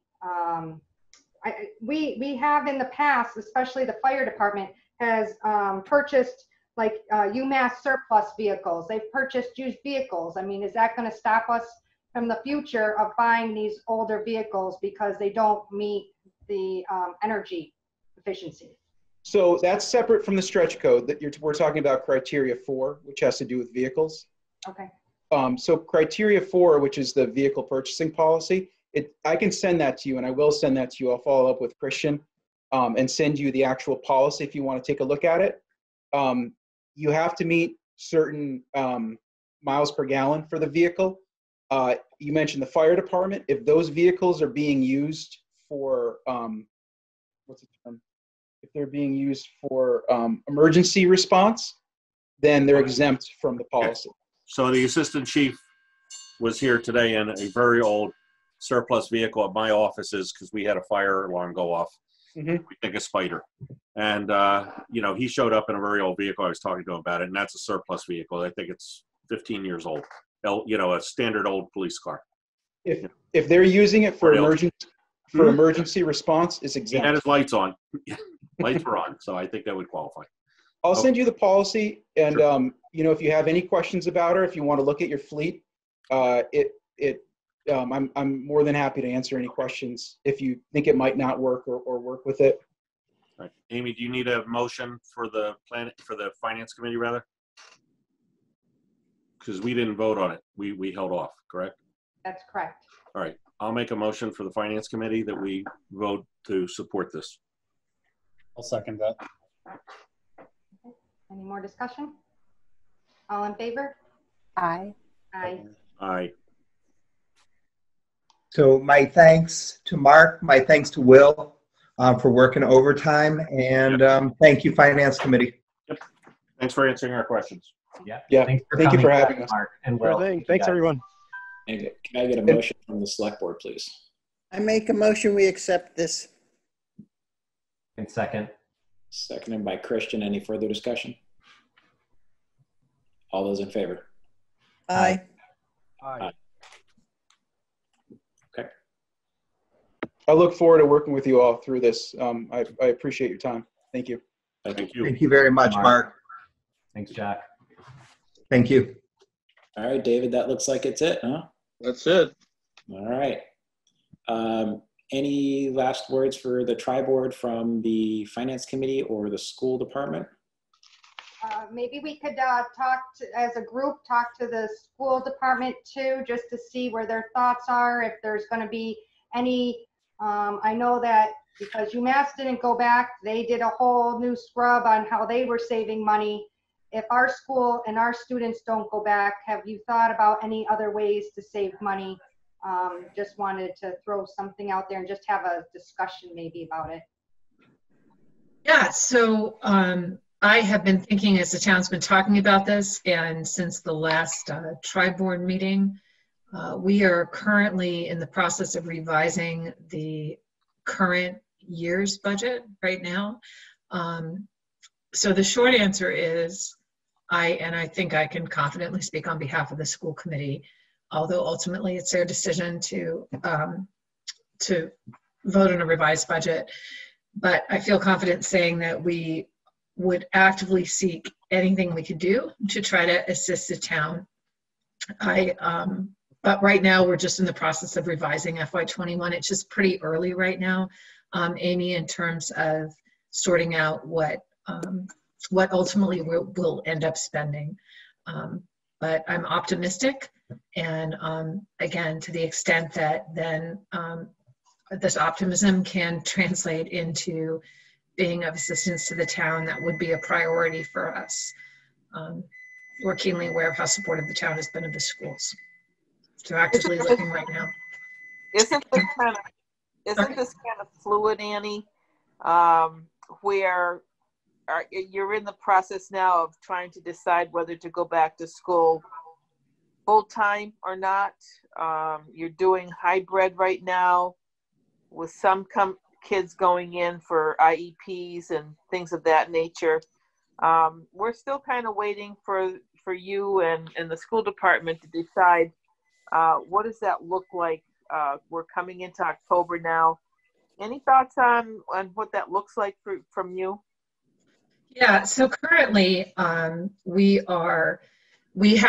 students will, our plan is that students, as the Department of Elementary and Secondary Education requested that we do, I'm sorry folks, you're gonna take a walk with me to turn off the stove. That's embarrassing, but that's a tomato that's baking and going off in the back, right? So this is great because this will be what's on YouTube.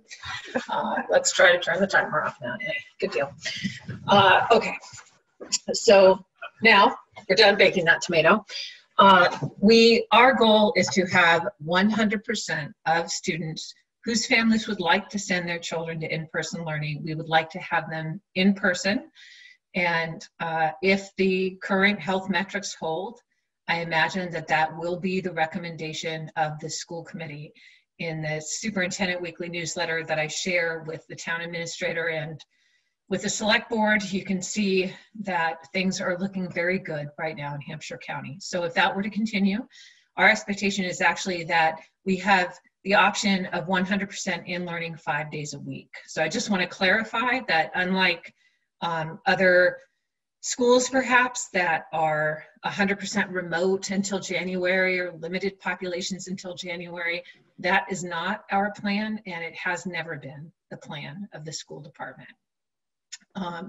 But it doesn't mean that, given the fact that we received some funding from the state and the town received some funding from the state, that we've been able to use to do some of our COVID-19 preparation, that we're still looking at where we could potentially save money. And I'll say again, very eager to be supportive of the town. But it's really early because we're only, as far as having students in school, we just entered week 3, I think, right? Yep. Week 3 with students back. Yep. So that's really important, and I think you're doing a great job. From what I'm understanding, it's not easy to be doing virtual with children at home. Certainly it's a lot easier in school, but I know that you're doing everything for the safety of all children. So I appreciate that. Thank you, Joyce. What needs to be looked at, and I'm all in support, any which way that you can do that. Not every family is going to send their children back to school. We know that.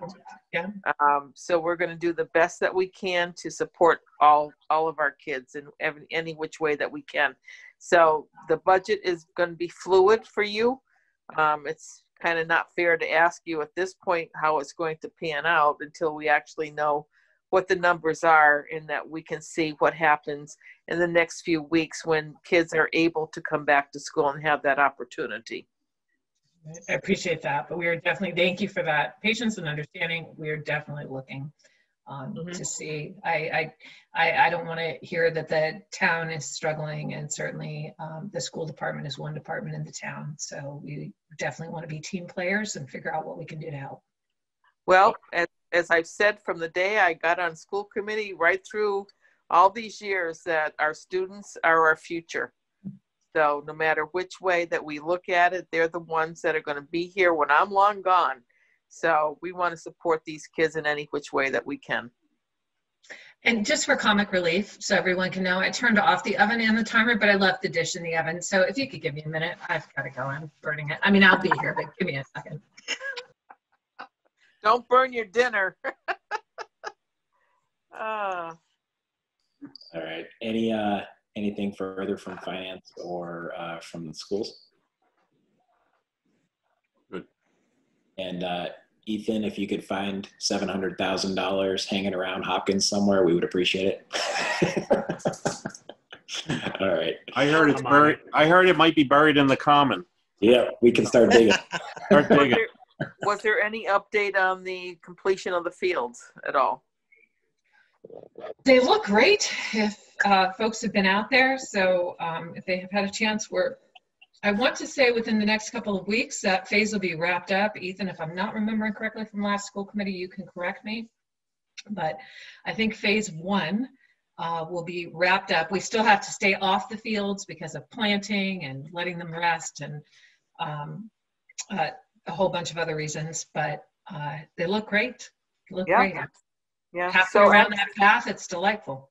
Yeah. So the fields aren't going to get used this year, but for next year or the spring is what we're looking at.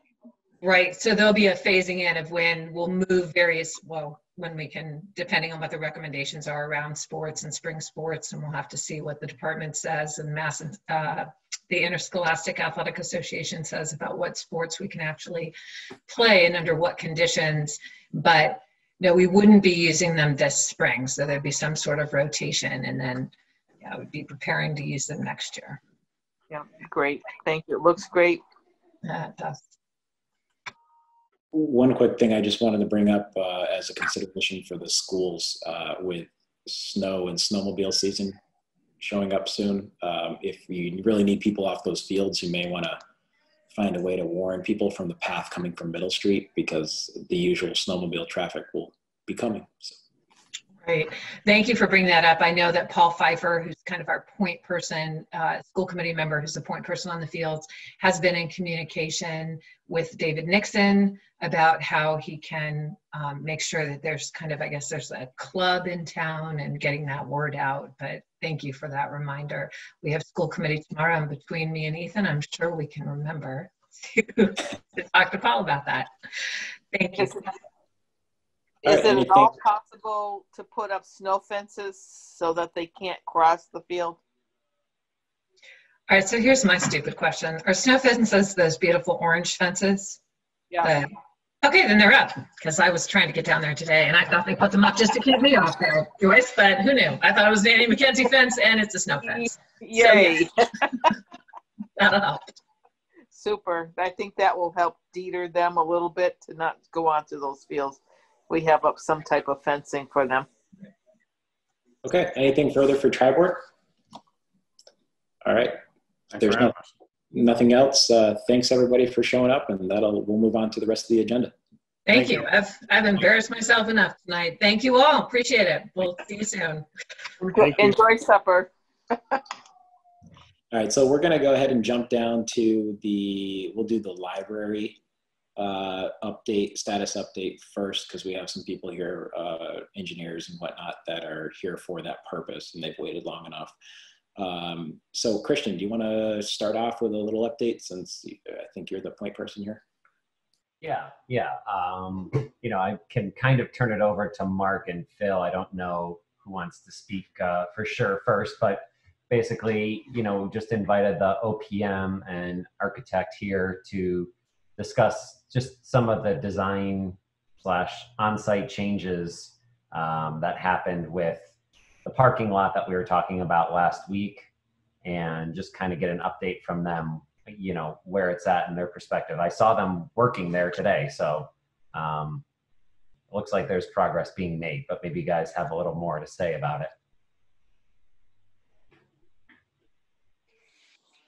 Oh, you might be on mute, Mark. Sorry. I'll jump in and or start, and then Phil can jump in on the design elements. But basically, the curb repair work, which you learned about last week, the initial quotes that we got from the site contractor through the general contractor were extreme. That's why we didn't formally, a formal proposal wasn't forwarded to the building committee, because Phil and our office rejected it before it ever got that far. But in the meantime, the word got out, the issue became what it was, and it was discussed last week at the select board and so forth, which is fine. But in the meantime, or in the time since, we were able to negotiate the number down from I think initially it was 42,000. Then Phil's engineering team looked at it, revised it, kicked it back. It got down to the $25,000 range, and as of this morning at our building, at our regular job meeting with the general contractor, they're trying to get, the work has started today. They think they'll be done before the weekend. So the issue physically will be behind us. The paving is scheduled, the final paving is scheduled for, I think, the 12th, a week from Monday. And the final price tag looks to be right around $20,000. So it's roughly a little less than half dollar-wise, cost-wise, of an issue than it was this time last week. Okay, so it's a he said, who said, we did, whatever, you know, and I'm very happy that it's getting rectified. It should be, just for the safety of that area and the buildings. I don't think we have to, you know, it's not like going into a subdivision or of whatnot, but certainly for the safety of our fire trucks getting in and out of there. Any thoughts on actually who has been responsible, or where that all came from with the drawings or anything like that? Can any of that be, can you shed any light on that for us? Where I think people had questions about that. Sure. I'll give you, or go ahead, Phil. I can kind of catch up on the history the way that we understand it. From our point of view, we did a study working with the library a number of years ago and helped to apply for a grant. At that point, it was not anticipated that there would be another building behind us. Our grant application drawings showed a green field back there.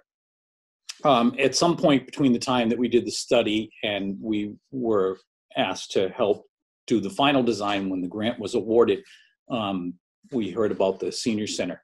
The senior center was actually ahead of us, and they did some design work. You'll probably recall that the senior center was far enough ahead of us that they attempted to go to the planning board with to get their site plan approval before we had gotten to that point where we could catch up with them.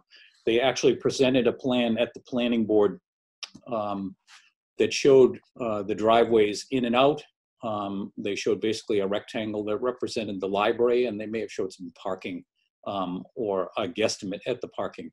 And basically said that this was going to be built out later. So basically they attempted to do what you might do if you were doing a strip mall and you were going to do approve something for a pad site for another store or something that would be built at a later date. The planning board didn't like that.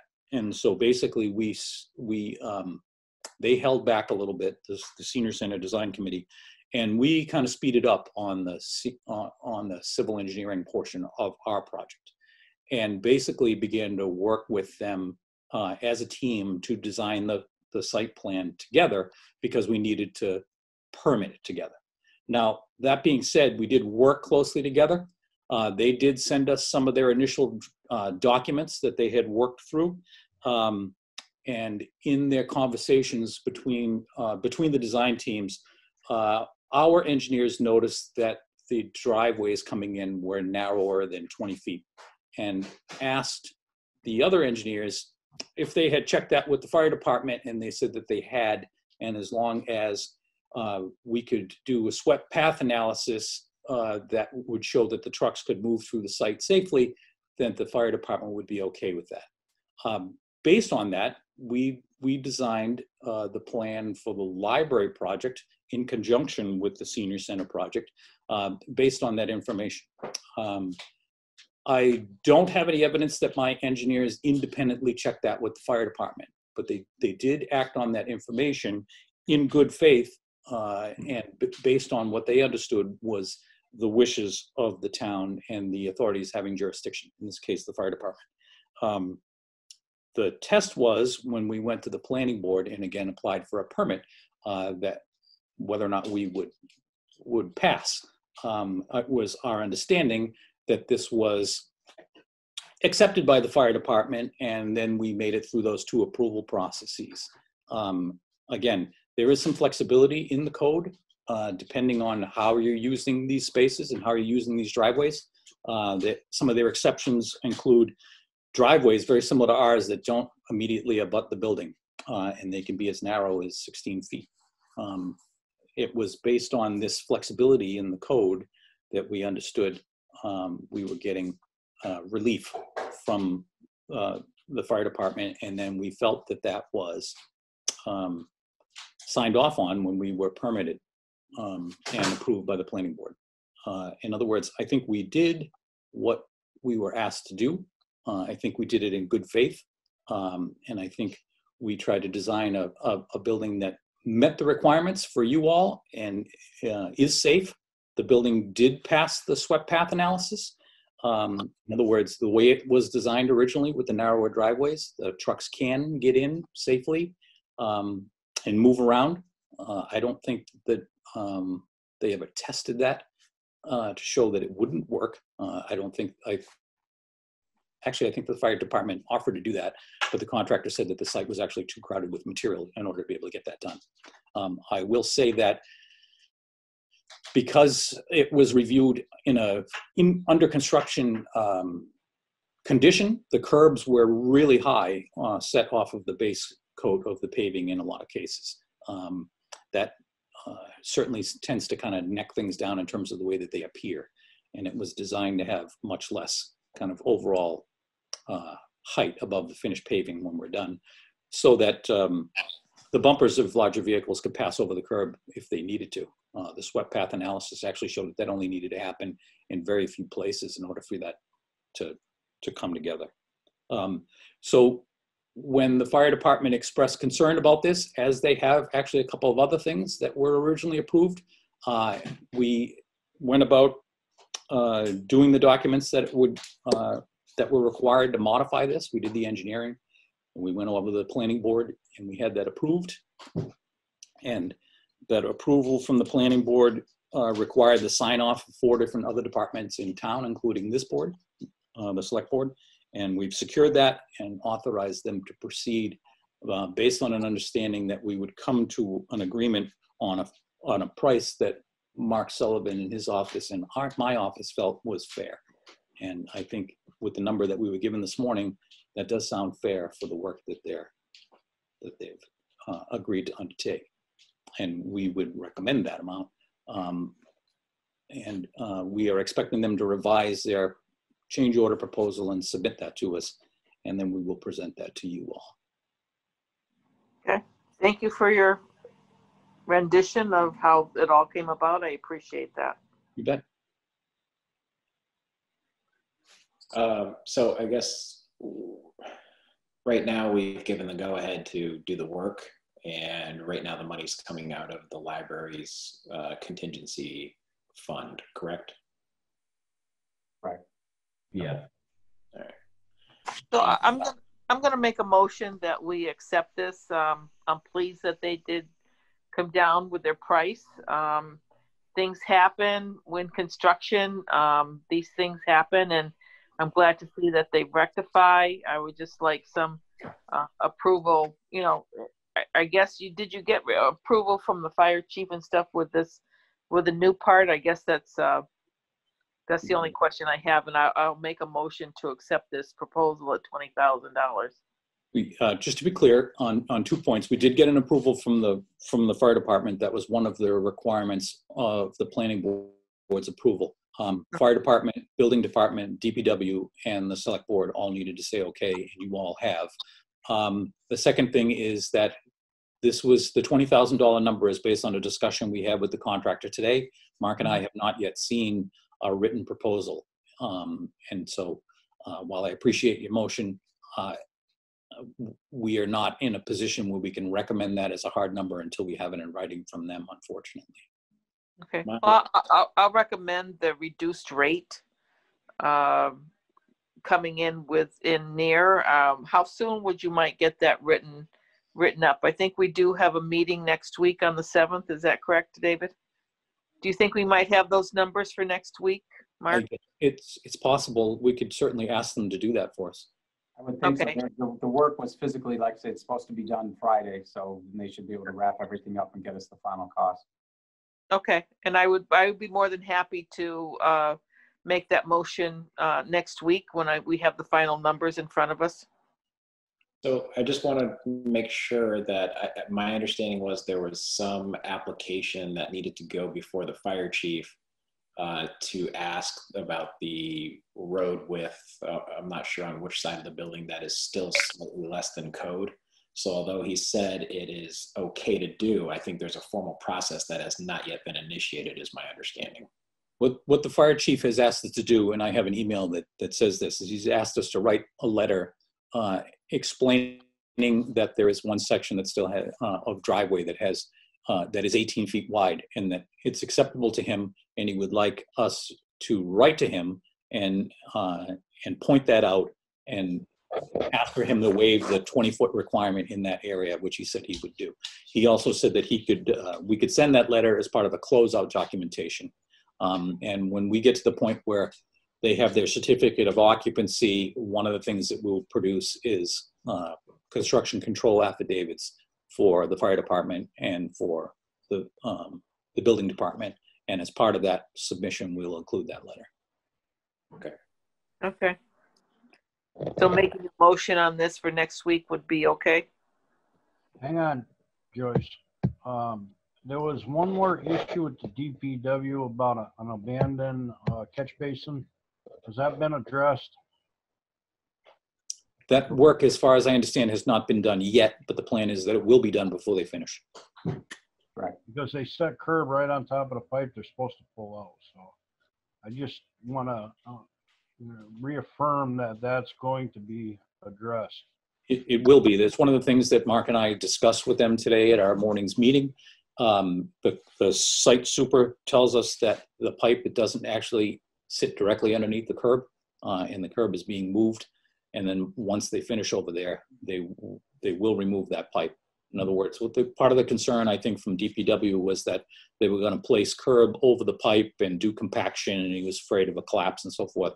That is not the case, according to what the super tells us. Okay.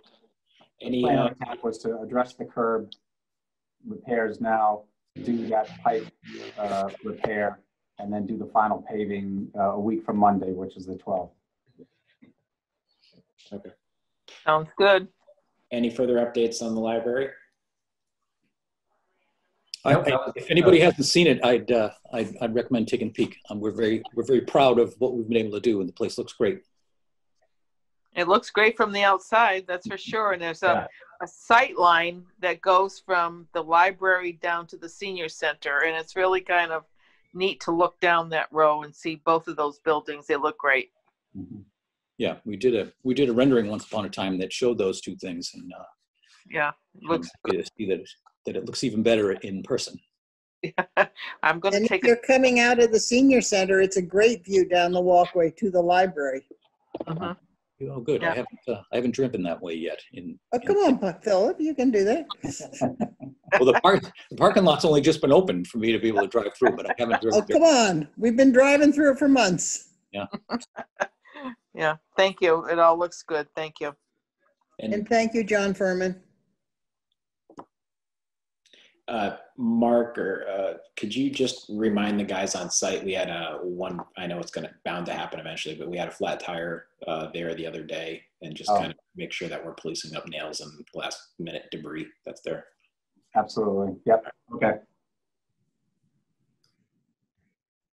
Are they doing curbing on Middle Street that coincides with this library? Or are we doing curbing on Middle Street? Who's doing the curbing on Middle Street? That's the library that's doing the entrance. It's already there. They're moving the entrance right now, Joyce. Okay. Make a 20-foot sweep. Okay. Yeah, we're just sweeping the driveways into the existing curb. Yeah. All right. Thank you. All right. Anything else on the library? Nope. I just want to thank Phil and Mark for coming tonight and presenting to us. Thank you. That was really helpful. Sure. Thanks for having us. Very appreciative to be here. Okay. Well, thank you for joining us. And all right, we'll see you. And then let's move on. Let's hit the senior center and fire station while we're here talking about these projects. Thank you all. One more thing on the library, David. Not for you guys. Okay. But, no, I'd like to thank the abutter, Mr. Bakula. Me and Jane went over and met with him, and he was very appreciative. No one had contacted him throughout the 2 years of this project. That kind of disturbs me a little bit. When I volunteered to go over, I thought there was a possible issue between one person and another, but there wasn't. He was just not approached. He was very happy to have us there, and he agreed to have the trees trimmed up. And the DPW, Scott, went right over there after we had our meeting and trimmed them up, and that property line looks 100% better than it did when we started over there. Great. Thank you, John. Jane? All right, Joyce. Thanks for going over there. Well, the substation is waiting for Omasta to get back up there and do some seeding. We've just haven't had time, they haven't, to get up there and redo some lime. They've limed up there, but we need to water. So we've told them that we would do that, so that we're in the process of doing that to make that grass look a little bit better, because it sure doesn't look good now. It looks like crab grass more than anything else. We're taking things off of one truck to put on another, so that truck will be going into that fire station. So they're just trying to put equipment and things in there now, and within the next couple of weeks, probably will be all set to go. Is there any word on the water ban? Because when I talked to Chris Okafor, he said that he would have further news on the 29th, which was yesterday.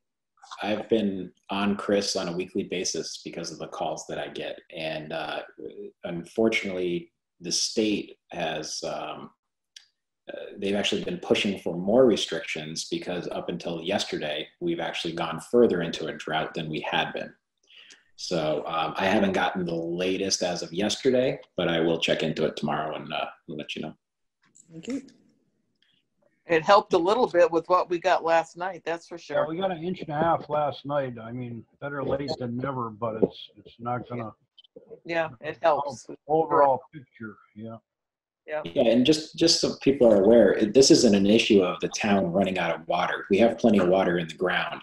This is just to comply with our permits from DEP of how much water we can pull out of the ground in any particular day. So that's the reason for this. It's not like we're risking running dry with our wells. So yeah, that's why we need to get that pump test on Mount Warner rolling here, and get those other 2 pumps back in service at some point. Yeah, give us more water for sure. Yeah. Jane, did you have anything from the senior center? We're still waiting for Omasta to reseed also, but we're very happy. Thank you. Okay, sounds good. All right, let's go back up on the list here. Let's jump to the 7.1, Russell School backstop and fence removal. You'll notice that the bushes have disappeared by the parking lot across from Town Hall. The DPW has been over there patching the lawn, trying to neaten the place up a little bit, and this will kind of go into our next conversation as well. But what the DPW is asking to do is to remove the rusted backstop on the baseball field that doesn't exist anymore. It's just a grass field. And also the fence along Route 9 to kind of make the place look a little better and less like an abandoned construction site. Also, it would save a little bit of labor with having to weed whack up and down the fence each time they mow. Jane brought up that the fence is a good spot to put signage when we have events in town. And so I've asked Chris and Gary to work on a solution of some sort that we could put on the corner there that would still support putting up signs. Chris said that he would rather remove the entire fence rather than just leave one section for signage, but they're open to the idea of coming up with a way that is visually appealing to still display those banners and whatnot that we like to put up there. So looking to remove both of those. I'll make a motion to remove both of those. I think it's time to clean that area up and make it more presentable for the center of town. I'll second. Okay. And one quick note, I did check with Tommy. The slope on that little bit of a hill there is not steep enough where there's no fence required along Russell School there. So we're safe as far as code goes because of the hill. So. Okay, I have a suggestion given our financial status. Yes. And that is that even though it may not be their idea, we leave a couple of sections of fence because it won't cost us anything to leave it, as opposed to putting up something different. Until we're in a better place or they have something that's basically free. I wouldn't see why you wouldn't leave maybe 2 or 3 sections. You can just tie it off to whatever post they end up at and pull the rest of them out. All right, so what do you think? Two sections should probably be enough? I think so, especially if in the past, there have been out-of-town events that are not held in Hadley. And I think we might consider limiting that at this point for who's advertising on that fence. And keep it in-house things, so to speak, or in-town things. If an outside group is doing something in Hadley, like the Asparagus Festival, fine, orchestral. But to have various other organizations that are having their own church suppers or whatever, I think is inappropriate, especially if we have a limited space. Most of them come to the board for permission anyway to put their signs up on that. Well, they don't come to the board anymore, John. They go to the administrator and he gives a yay or nay. Yeah. Could we just leave up a couple of posts and then just tie a rope between the 2 posts so then the chain link's not there and you probably wouldn't even notice the posts are there. It's harder to put signs on that because signs come in all different sizes.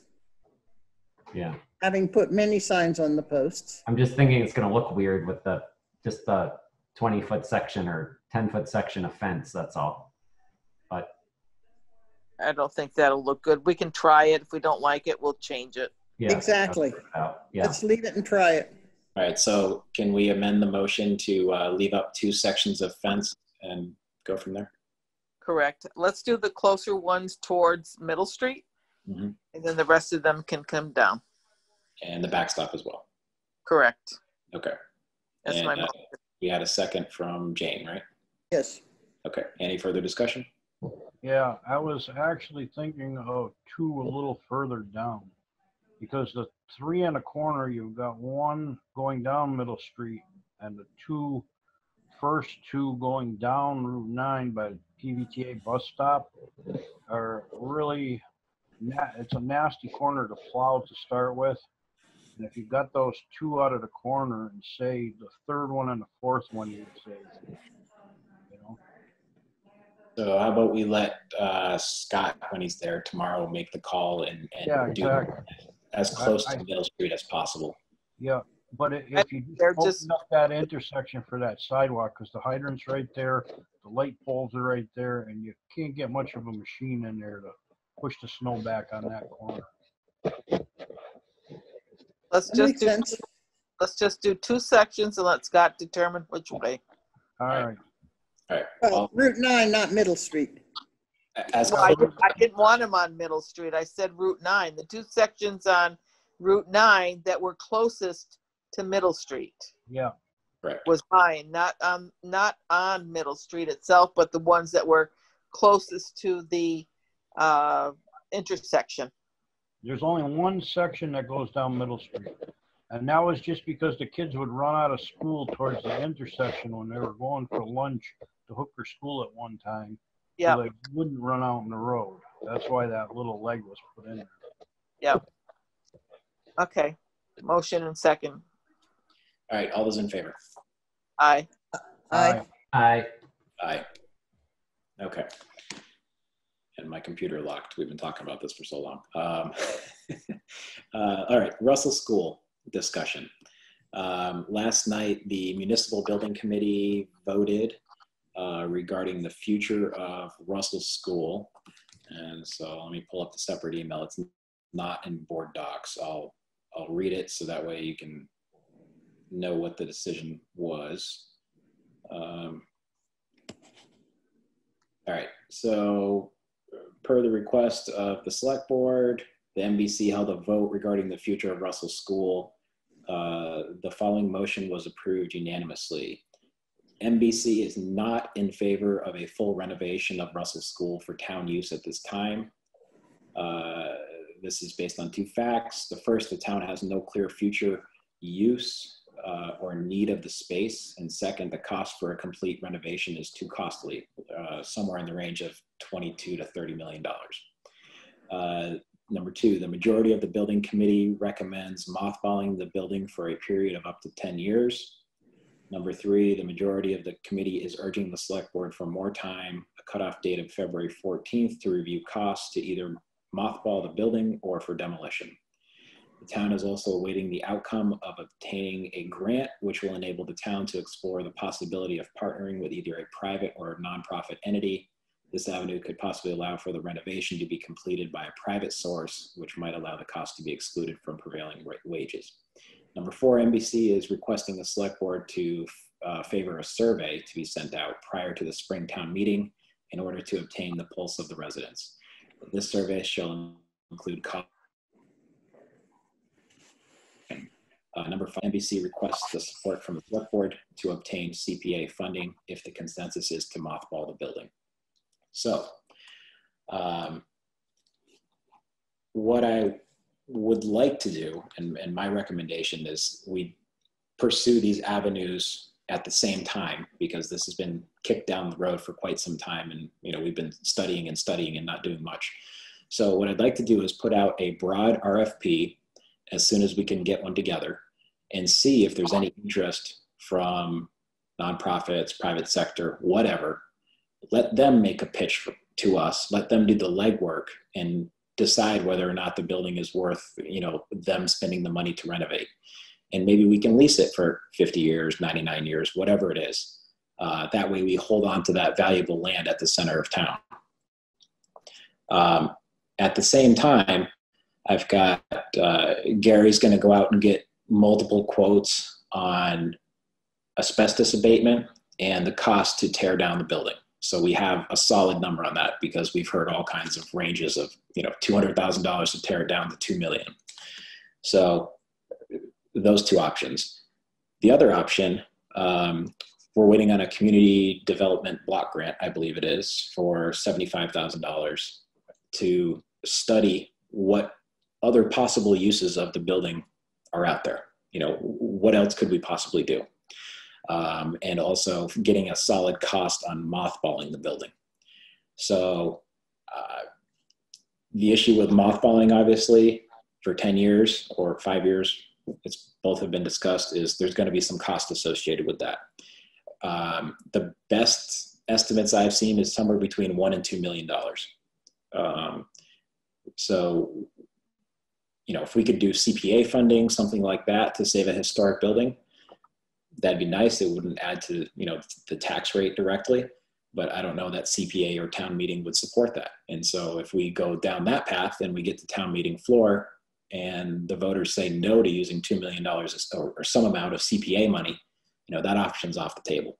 And then we're looking at either demolition or leasing it to somebody. Those are, in my mind, the options that we have to look at. And I know Alan is here, and I think, is that Gary, building admin? So if I missed anything, chime in.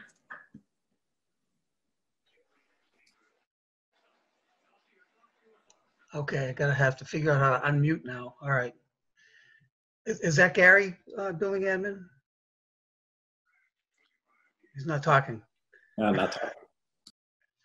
Okay, yeah, well, I was at the NBC meeting, and that's an accurate description of the discussion and the decision and the recommendation about going forward. And it's basically, it's a multiple front kind of a thing. There's a number of things we need to do to try to get somewhere with this building. It gets complicated with with some of the recommendations, like the feasibility study that we're waiting to hear if it's funded. Would be very useful to have some kind of a study of what the options would look like, and it's useful not just for the town to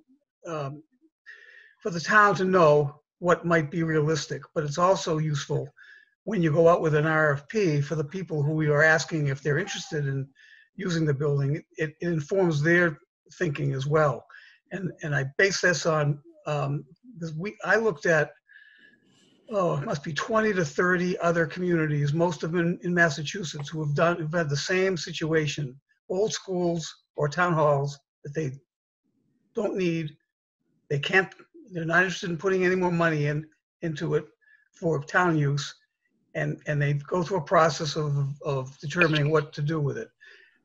And the most common strategy has been, you do a feasibility study, which can go, and by the way, the cost, I think, is for the CDBG study is something like, was it $70,000, Carolyn? Is that?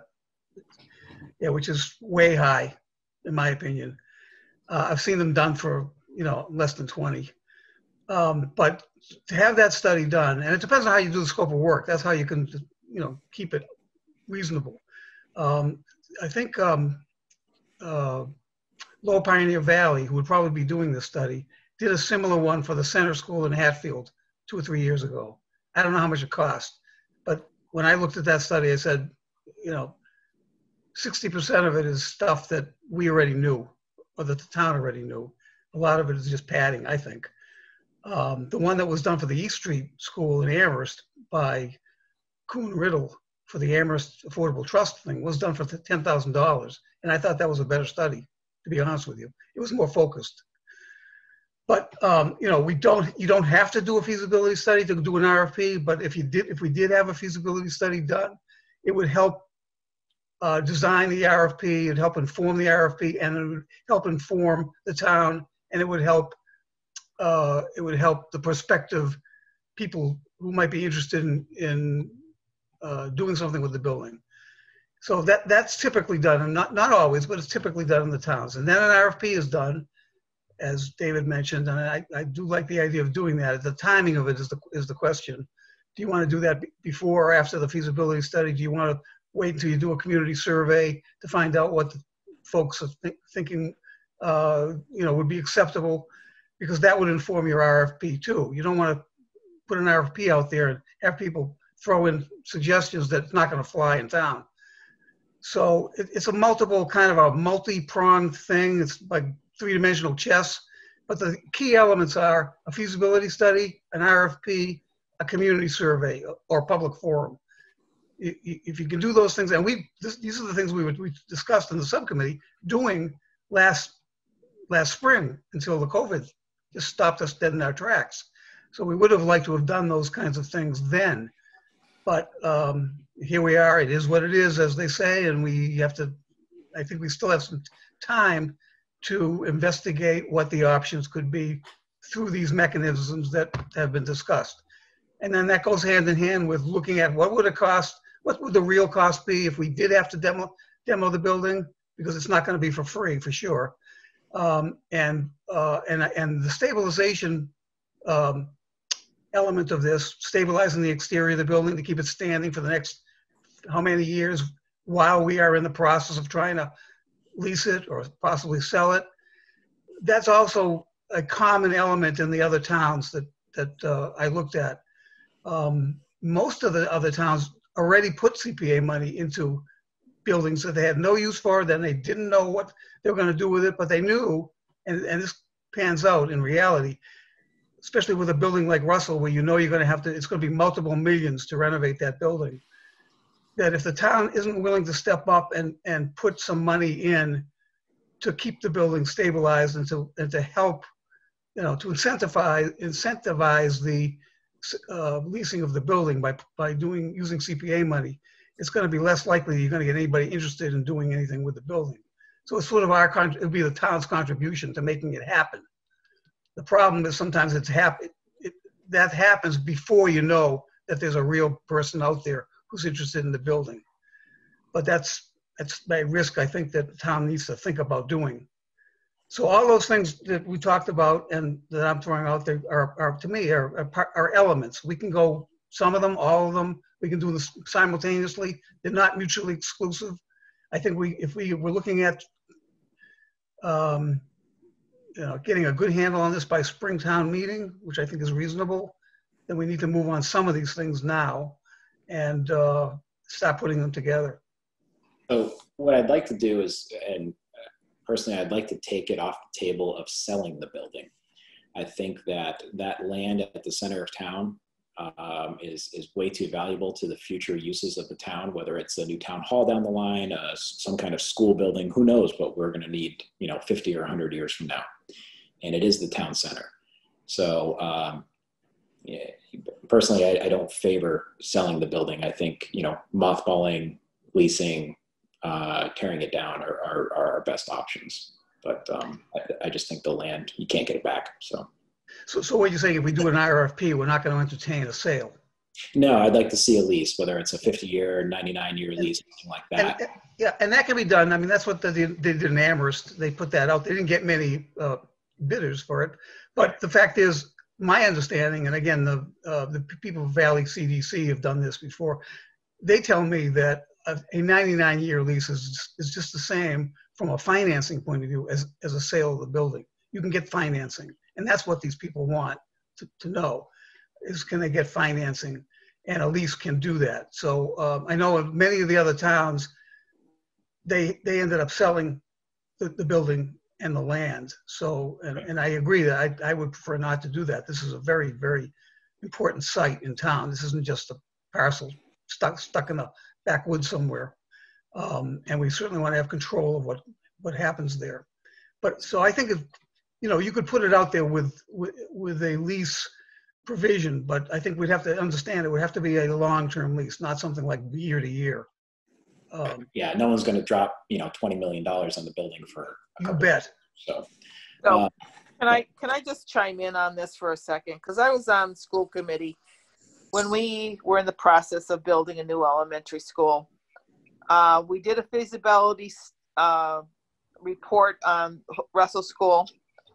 It was a firm out of Greenfield. It was a woman, and I can't remember her name because God only knows it's been too many years for me to think that far. Jones, yes. They did the architect. Have you seen the report on that? I do remember seeing it. Yeah, so that basically tells you that building is sinking. And one reason why it's not really going to be feasible for us to lease it in the condition that it's in and be responsible in the liability of it. There are a lot of things going on the inside of that building that, you know, a lot of this stuff, we need to look back on that report. Yes, you can do another feasibility study. That's not a problem to see where we are now it's 20 years since we built the elementary school. And so there's many years before that we did that feasibility study. So I would suggest that we take and compare, if we're going to do a feasibility study, compare the two studies and see just what is the difference between the two. I think that's a good point, Joyce, but that's not the only study that was done. Mohawk did a study, DRA did a study. They all say that Mohawk who? Mohawk, what are they? They're the ones who did the building preservation study. Same time that it was called Old Mohawk. That's it, Old Mohawk. Yeah, that was a good study. Yes. I think it's an exaggeration though to say that the building is sinking. It's part of the foundation, especially on the west side. There's some problems there. They're not impossible to fix. And that's one of the things that the CPA money could address. But the feasibility study that I've been talking about isn't to look at what the condition of the building is. We know it's, needs work.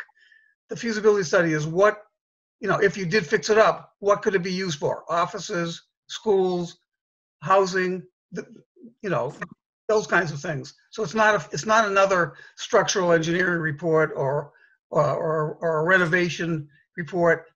So I don't think we'd be reinventing the wheel. And obviously those things would inform, and they're out there. For anybody who did any more analysis of what you could use the building for, those reports are still useful. So I've got Gary working on the demo cost estimates for us. So he's already running on that. I would like the board to authorize Carolyn and Jennifer to put out a RFP as soon as possible to see what we can get as far as proposals and, on a lease and use of the building. And then if, maybe if something decent comes in, we can work with the planning board and see what's allowed and what could be possible. But on the other hand, if we get nothing back, that would also give us an indication of what direction we have to go. And then I guess Gary and the building committee could work on getting us some solid costs on mothballing the building. And, once we have that, then we can work on a funding source, whether that's CPA or whatever. But if you're going to lease the building and do all of that, David, you got to fix what's happening on the inside, whether that be it needs a new furnace, it needs new pipes, it's got asbestos. I mean, there are a lot of things in there that you cannot rent to people with nowadays. So again, that's something that if I could just throw in there, the RFPs that I've seen were for people who might be interested in using the building and fixing it up. Yeah, they'd have to invest in it. Yeah. The lease that's what we would agree to. That's how we would agree to let them have the building with a long-term lease. Yeah, there's no way that we can afford like the Sunderland Town Hall. Exactly, and that worked out well for them. It's a nice restaurant and whatnot. So yes, exactly. Although they sold that building, that wasn't a lease. But I mean, it could have been a lease. So what I'm looking for is if we could get authorization to put out that RFP as soon as possible and see what we get. Could I get a motion to that effect, please? So moved. Yeah. Okay. Second. Was that by Joyce? Yeah. Okay. Any further discussion on an RFP? Yes, I think that we're going to run into the same problem we did with the North Hadley Hall regarding the ball field, and we should apply for Chapter 95 or whatever it is right now for that ball field and apply it to the Hopkins fields. We have that option. So we have time to do that. I think fields going in. Yeah, we have time to do that. I think on this town meeting, since we haven't closed. I mean, we haven't signed the warrant yet and finalized it. Is that something to do? Yeah, that was one of the recommendations I had. I think we should do that this is just part of, not this motion, but conversation around this motion, that we need to get that process started because we know how long it took on North Hadley. Absolutely. Okay. So, so back to the motion. Okay. So any further discussion on the RFP? I'm not part of the vote, but I would like to offer my time in helping to put that together because, again, we don't have a planner. Planners usually do these kinds of things. But I have at least 9 examples of RFPs that we could tailor to our specifications. I'd be happy to work with Carolyn or whoever you want to, if you need the help, I'd be happy to, help put that together for you to look at. I'm sure Jennifer and Carolyn would love the examples rather than reinventing the wheel. So, all right, all those in favor? Aye. Aye. Okay. No on John. So 4-1. Next, so we've got the demolition estimate coming in. I'll get with the municipal building committee on what we need to get an estimate on mothballing the building. And then the goal is to have 3 options to present to the public by annual town meeting in the spring and let the voters decide what they want to do. So at least in my mind, that's the path forward. So I don't know if anybody else has any input. Okay, I'd like to make a motion.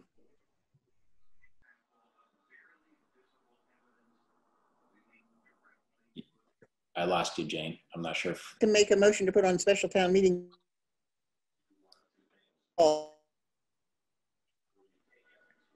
Transfer the ball field. Wait a minute. Can you hear me now? Sounds better. Can you hear me? Okay. I would like to make a motion that we put a transfer of athletic fields from the current ball field. I lost you again, but I think we're going to have to make a motion to reopen the warrant, correct? And then add that article to the warrant, and then to make another motion to close the warrant. And Carolyn or David, correct me if David, go ahead. You got your hand up. You've not taken a vote to close the warrant, so technically the warrant is still open. Oh, perfect. So motion to add this to the current warrant. For the clarity of the record, what are we adding? We're adding the changing the 97 ball field next door to the Hook, the Russell School, into property to be maintained by Hopkins Academy. Basically, the new athletic fields in substituting for the current ball field by Russell. You're petitioning the legislature. Right. So let me do a little bit of research, and we'll have an answer for you. But I will reserve space on the warrant for you. Fine. Thank you. All right. So then, do we have a motion and a second? First of all, why would you need to take it out of 97 to just Hopkins has been maintaining it right along? Why do you need to take it out of 97? You may want to use that ball field for parking, for instance. We do now for town meetings. No, but if we were to lease the building or to use it for some other purpose, let's just say we wanted to put it into I don't know, something, and we needed that for parking space or whatever. Just like with North Hadley Hall, we couldn't do that without removing the Article 97 protection. It has to stay a ball field forever. I don't know if I like the rush on that, just because I don't know what we're going to do with that space. Maybe we want to make it into a park or something in the short term and do something in the long term. I don't know. I'm feeling it's a little rushed to just jump into removing that Article 97 restriction. And I don't really want to see, I don't want to really see coprovial there either. Right. I don't want to see blacktop there on Route 9 for that area. No. I'm going to withdraw my motion. I'm just going to say, let's keep it like it is. That's my motion until we have a better idea of what we're doing with Russell School. Okay. So then we've got the RFP going out. We'll get a cost and we'll give the voters an option for spring town meeting. Correct. I'm going to just make one statement there. Is I think that's all well and good, but this isn't North Hadley Hall. This is a much more important building, and I think we ought to at some point have some kind of a public forum or a survey that lays out everything for them, for the residents, all the options, not just 2 or 3, it may be 5 or 6 actually.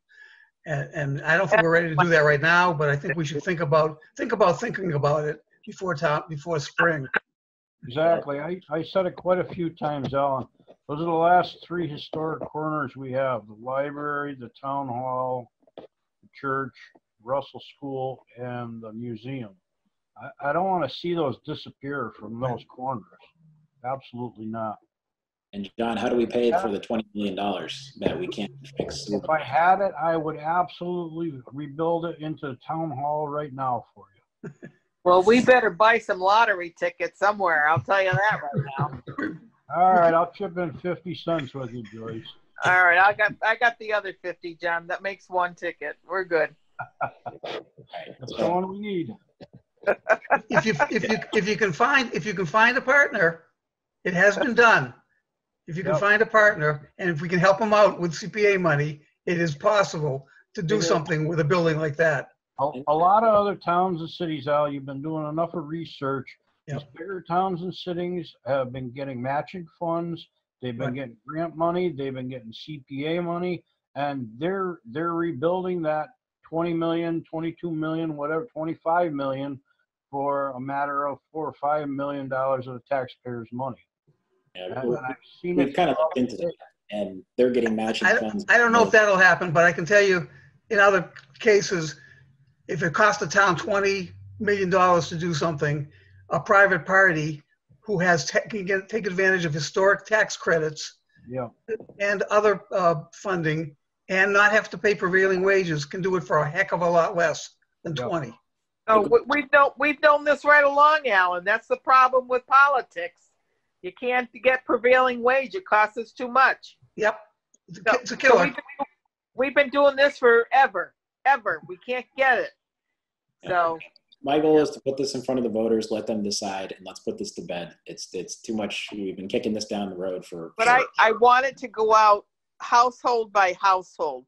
I don't want it to come up by town meeting because there's only a certain amount of people that go to town meeting. I want the survey to go to every household. I agree with that. It has to be a town survey of some sort. We can figure out how to do it. Yeah, we can do it. No problem. Yeah. Okay, move on. All right. So last thing is license fee discussion. So Jennifer, you ready, or are you falling asleep like the rest of us? I'm bailing. Good night, people. Good night, Alan. And I'm wide awake. I'm highly caffeinated. I'm super ready for this. She looks wide awake. So I did put on the onboard docs. There are 2 documents. I just added another one. I was informed a little while ago that the first form of the 25% reduction wasn't showing up. So I created a new one during the meeting and I put it up there.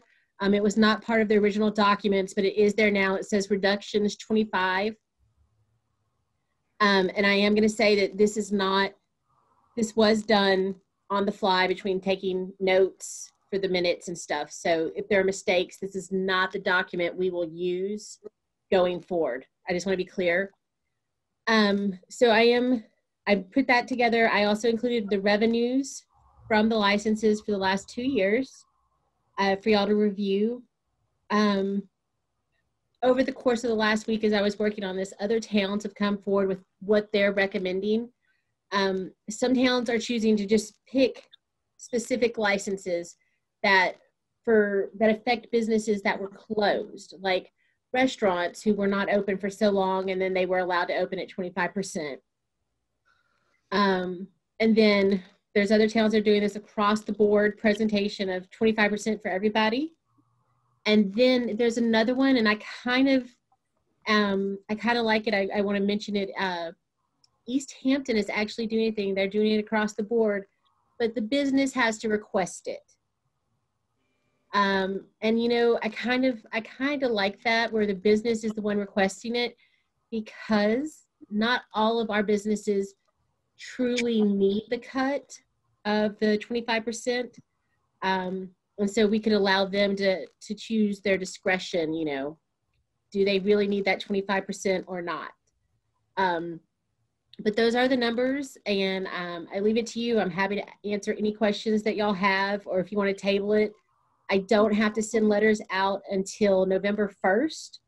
I just wanted to be able to give the businesses a heads up that this is coming their way.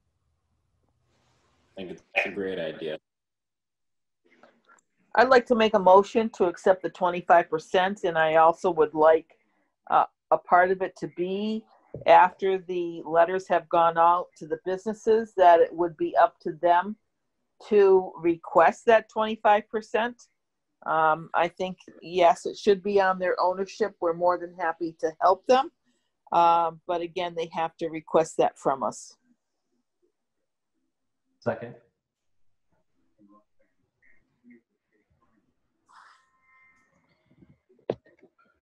After the business meeting yesterday and after talking to a lot of the managers and some of the business owners, I feel across the board and just give them the benefit of the doubt for this one time, for this year.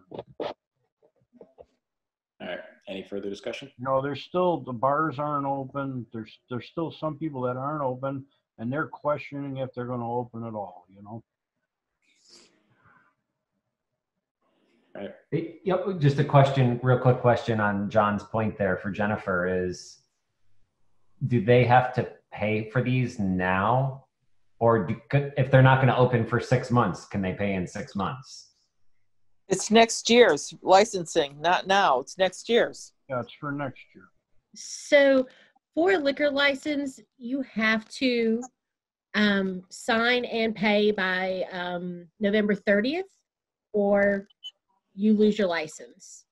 December 30th. No, November 30th. Okay. For the liquor license, for the ABCC liquor licenses. All the others y'all control. And you can adjust that as you wish. They're your licenses. They are managed by MGL, but y'all are the licensing commissioners. So that's up to you. The ABCC fees must be paid, and you must sign by November 30th. You know, the Young Men's Club hasn't been open. The American Legion has not been open. Interstate 91 has not been. Quarters, Pins. So there's, and I'm sure I'm forgetting some, and that's not intentional, but there are some places that haven't been open and haven't been allowed to open. And maybe y'all want to consider something additional for the places that have not been able to open. But my thought is that the town does need, there's a reason that the licensing fees are collected. You can't waive them all, but 25% was showing that you recognize there's a problem, that you're taking active steps, and we're all going to take a little bit of the hurt upon us as a town as well. That's why I recommended 25. Motion on the table. All right. All those in favor? Aye. Aye. Aye. No. All right. And Jennifer, I would just, and not to interrupt David, but I would just say, you know, I don't know. I just feel like if there's a restaurant that can't open, that's $3,500 due November 30th. Like, could they apply for an exception or some, you know, like, how can we work with people? I don't know if that's possible to say something, but, you know, I think it goes without saying that we all want to work with people and not impact them too much. That's why I said I wouldn't want to put these people through the extra paperwork right now with all the paperwork they're doing with the state and the federal governments to get their funding to keep them in business right now, never mind open.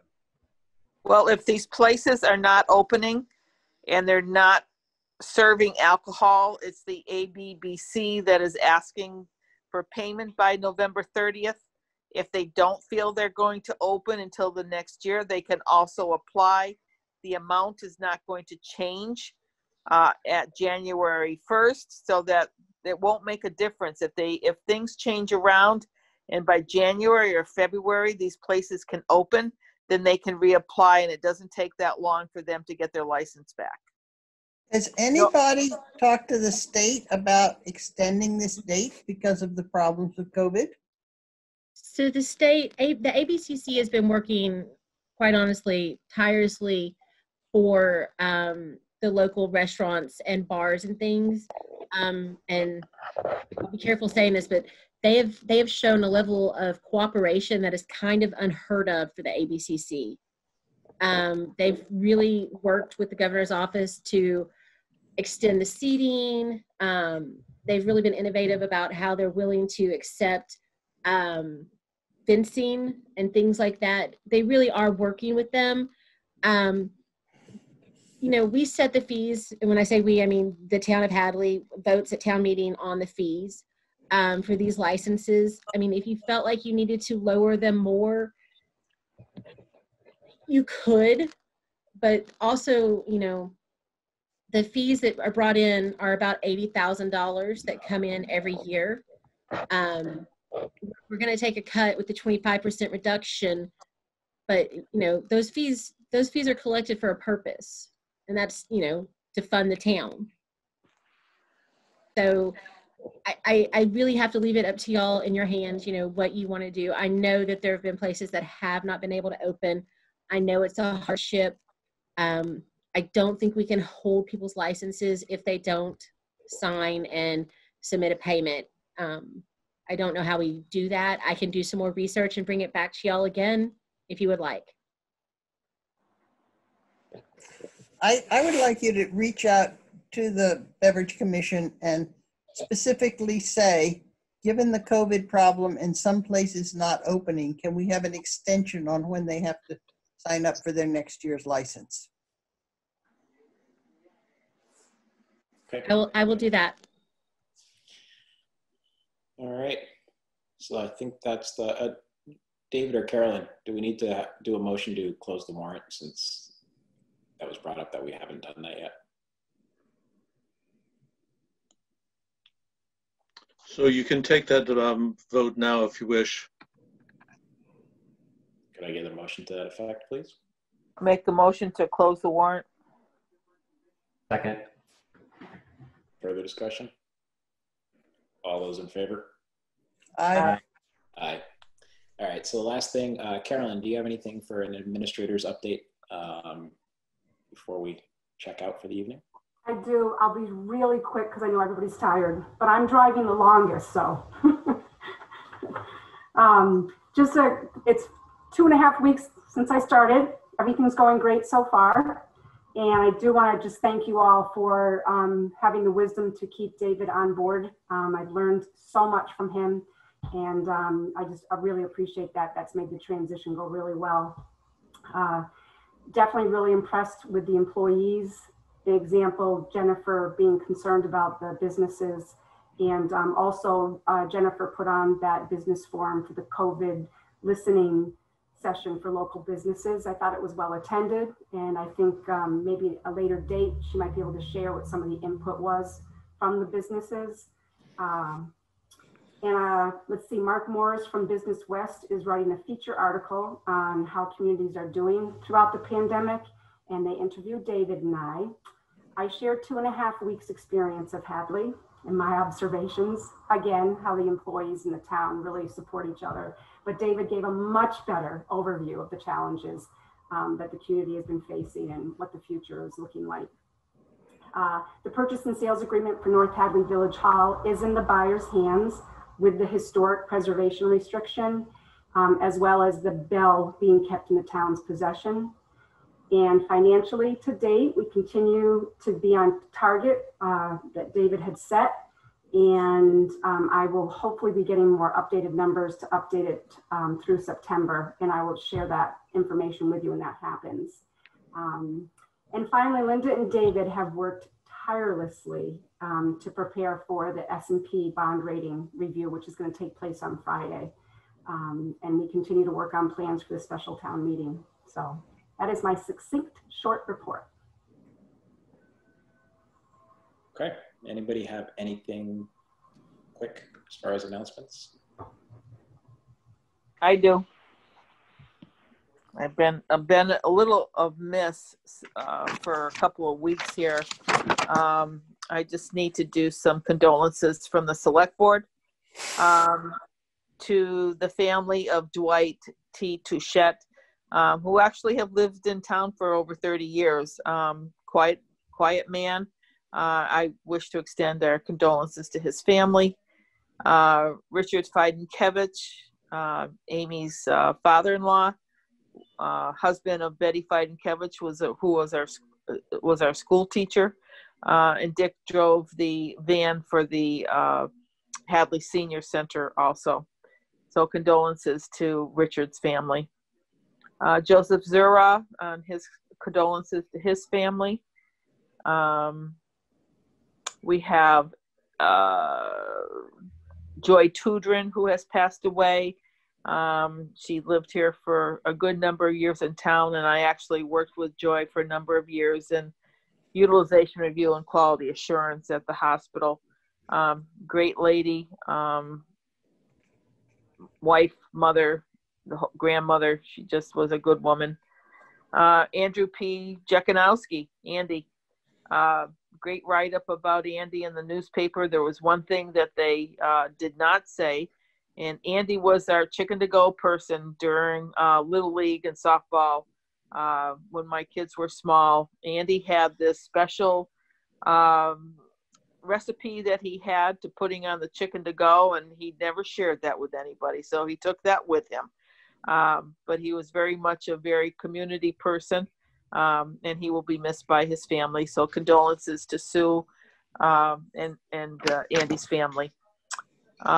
Edward Buckout has passed away from Hockenham, Merrill's husband.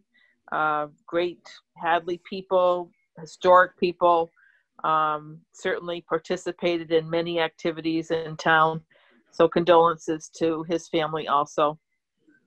And then there was Mary By. She was a Hadley resident. She did live in Hatfield, but she does leave behind her brothers that live here in Hadley. She has a sister that lives down in Foxborough.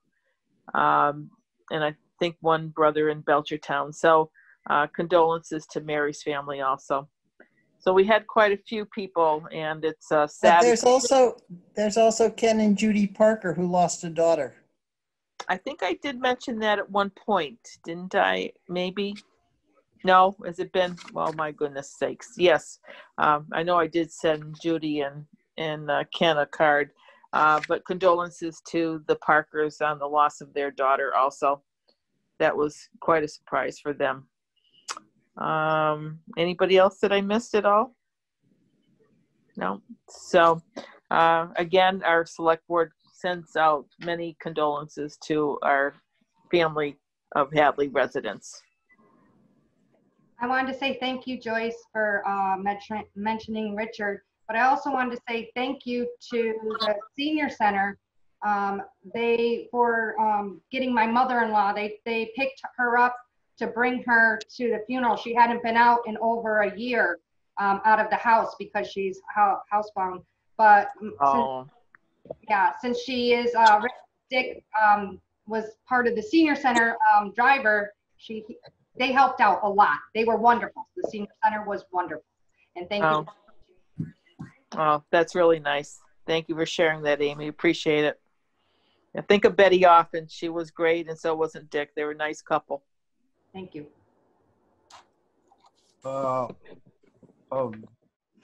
Thank the Legion for their chicken to go. Everything was excellent. Yeah. On the lighter side here, it looks like they had a good turnout. 530 dinners, John. Really, that's what they put out, huh? That's what they put out. And they could have done more, but that's the number that they cooked and sold. Are you going to mention the Young Men's Club dinner now? So that was good. I'd like to make a public announcement, if I can, that there will be another townwide flu clinic at the senior center on October 21st. You need to call and make a reservation for a time to get your flu shot. This is not just for seniors, it's anyone in the town now. Jane, are you offering the high resistant flu shot for people of elders? I only announce things Walgreens in charge. Okay, because there are certain, there's the regular flu shot, and then there's the high risk flu shots for people, the elder peoples. So I that's one of the things that people might be asking. So I guess that's up to Walgreens. I'll mention it to Violet and she can follow up on it. Okay, thanks, Jane. Appreciate it. Walgreens did offer the high grade as well when we went for our flu shots. Okay, good. Nice to know. Thank you. Okay, if no one has any more announcements, if I can get a motion to adjourn, please. Motion to adjourn. Oh, wait, hold on. Jennifer's waving her hands. Stop. Bye, I'm Jennifer. sorry. Bye. I have an item that's unforeseen. I'm so sorry. Pioneer Valley Chinese Immersion School is asking to use the common for a cross-country race on October 13th. Hopkins Academy will not be using it on that day. We have nothing else scheduled. They have provided an application and insurance. They submitted them all yesterday afternoon, and I received the insurance this morning. It's a race between Pioneer Valley Chinese Immersion School and St. Mary's. It's just the 2 schools, and they'll abide by any conditions that you put forth, but they are asking for permission. And I'm so sorry, I forgot. I'm assuming they're not crossing Route 9. They'll stay on one half or the other. That is correct. They're going to do exactly what Hopkins does. I guess Eric Sudnick sort of told them about it's a good route and it's easy to find. Okay, so we did clarify that other date in October for Hopkins? We didn't. I'm having a lot of trouble with my computer this evening and with board docs. And I'm assuming y'all can understand me better now that I'm not breaking up quite as much, but I'm having a little bit of internet trouble here and accessing everything. So I will give you the other date, but it is 3 dates in October. But it's, I can't pull it off the top of my head, and I can't open the document on board docs. So as long as it doesn't have any conflict, I don't have a problem with Pioneer Valley Immersion School using the town common, as long as it is not in conflict with Hopkins Academy. It wouldn't be, because Eric Sudnick wouldn't have told them about it if it was going to. Okay. All right. I get a So motion? moved. All right. So moved. Second. All right. Move to discussion. All those in favor? Aye. Aye. Aye. All right. Now, can I get a motion to adjourn? So moved. All right. Second. All right. All those in favor? Aye. Aye. Bye.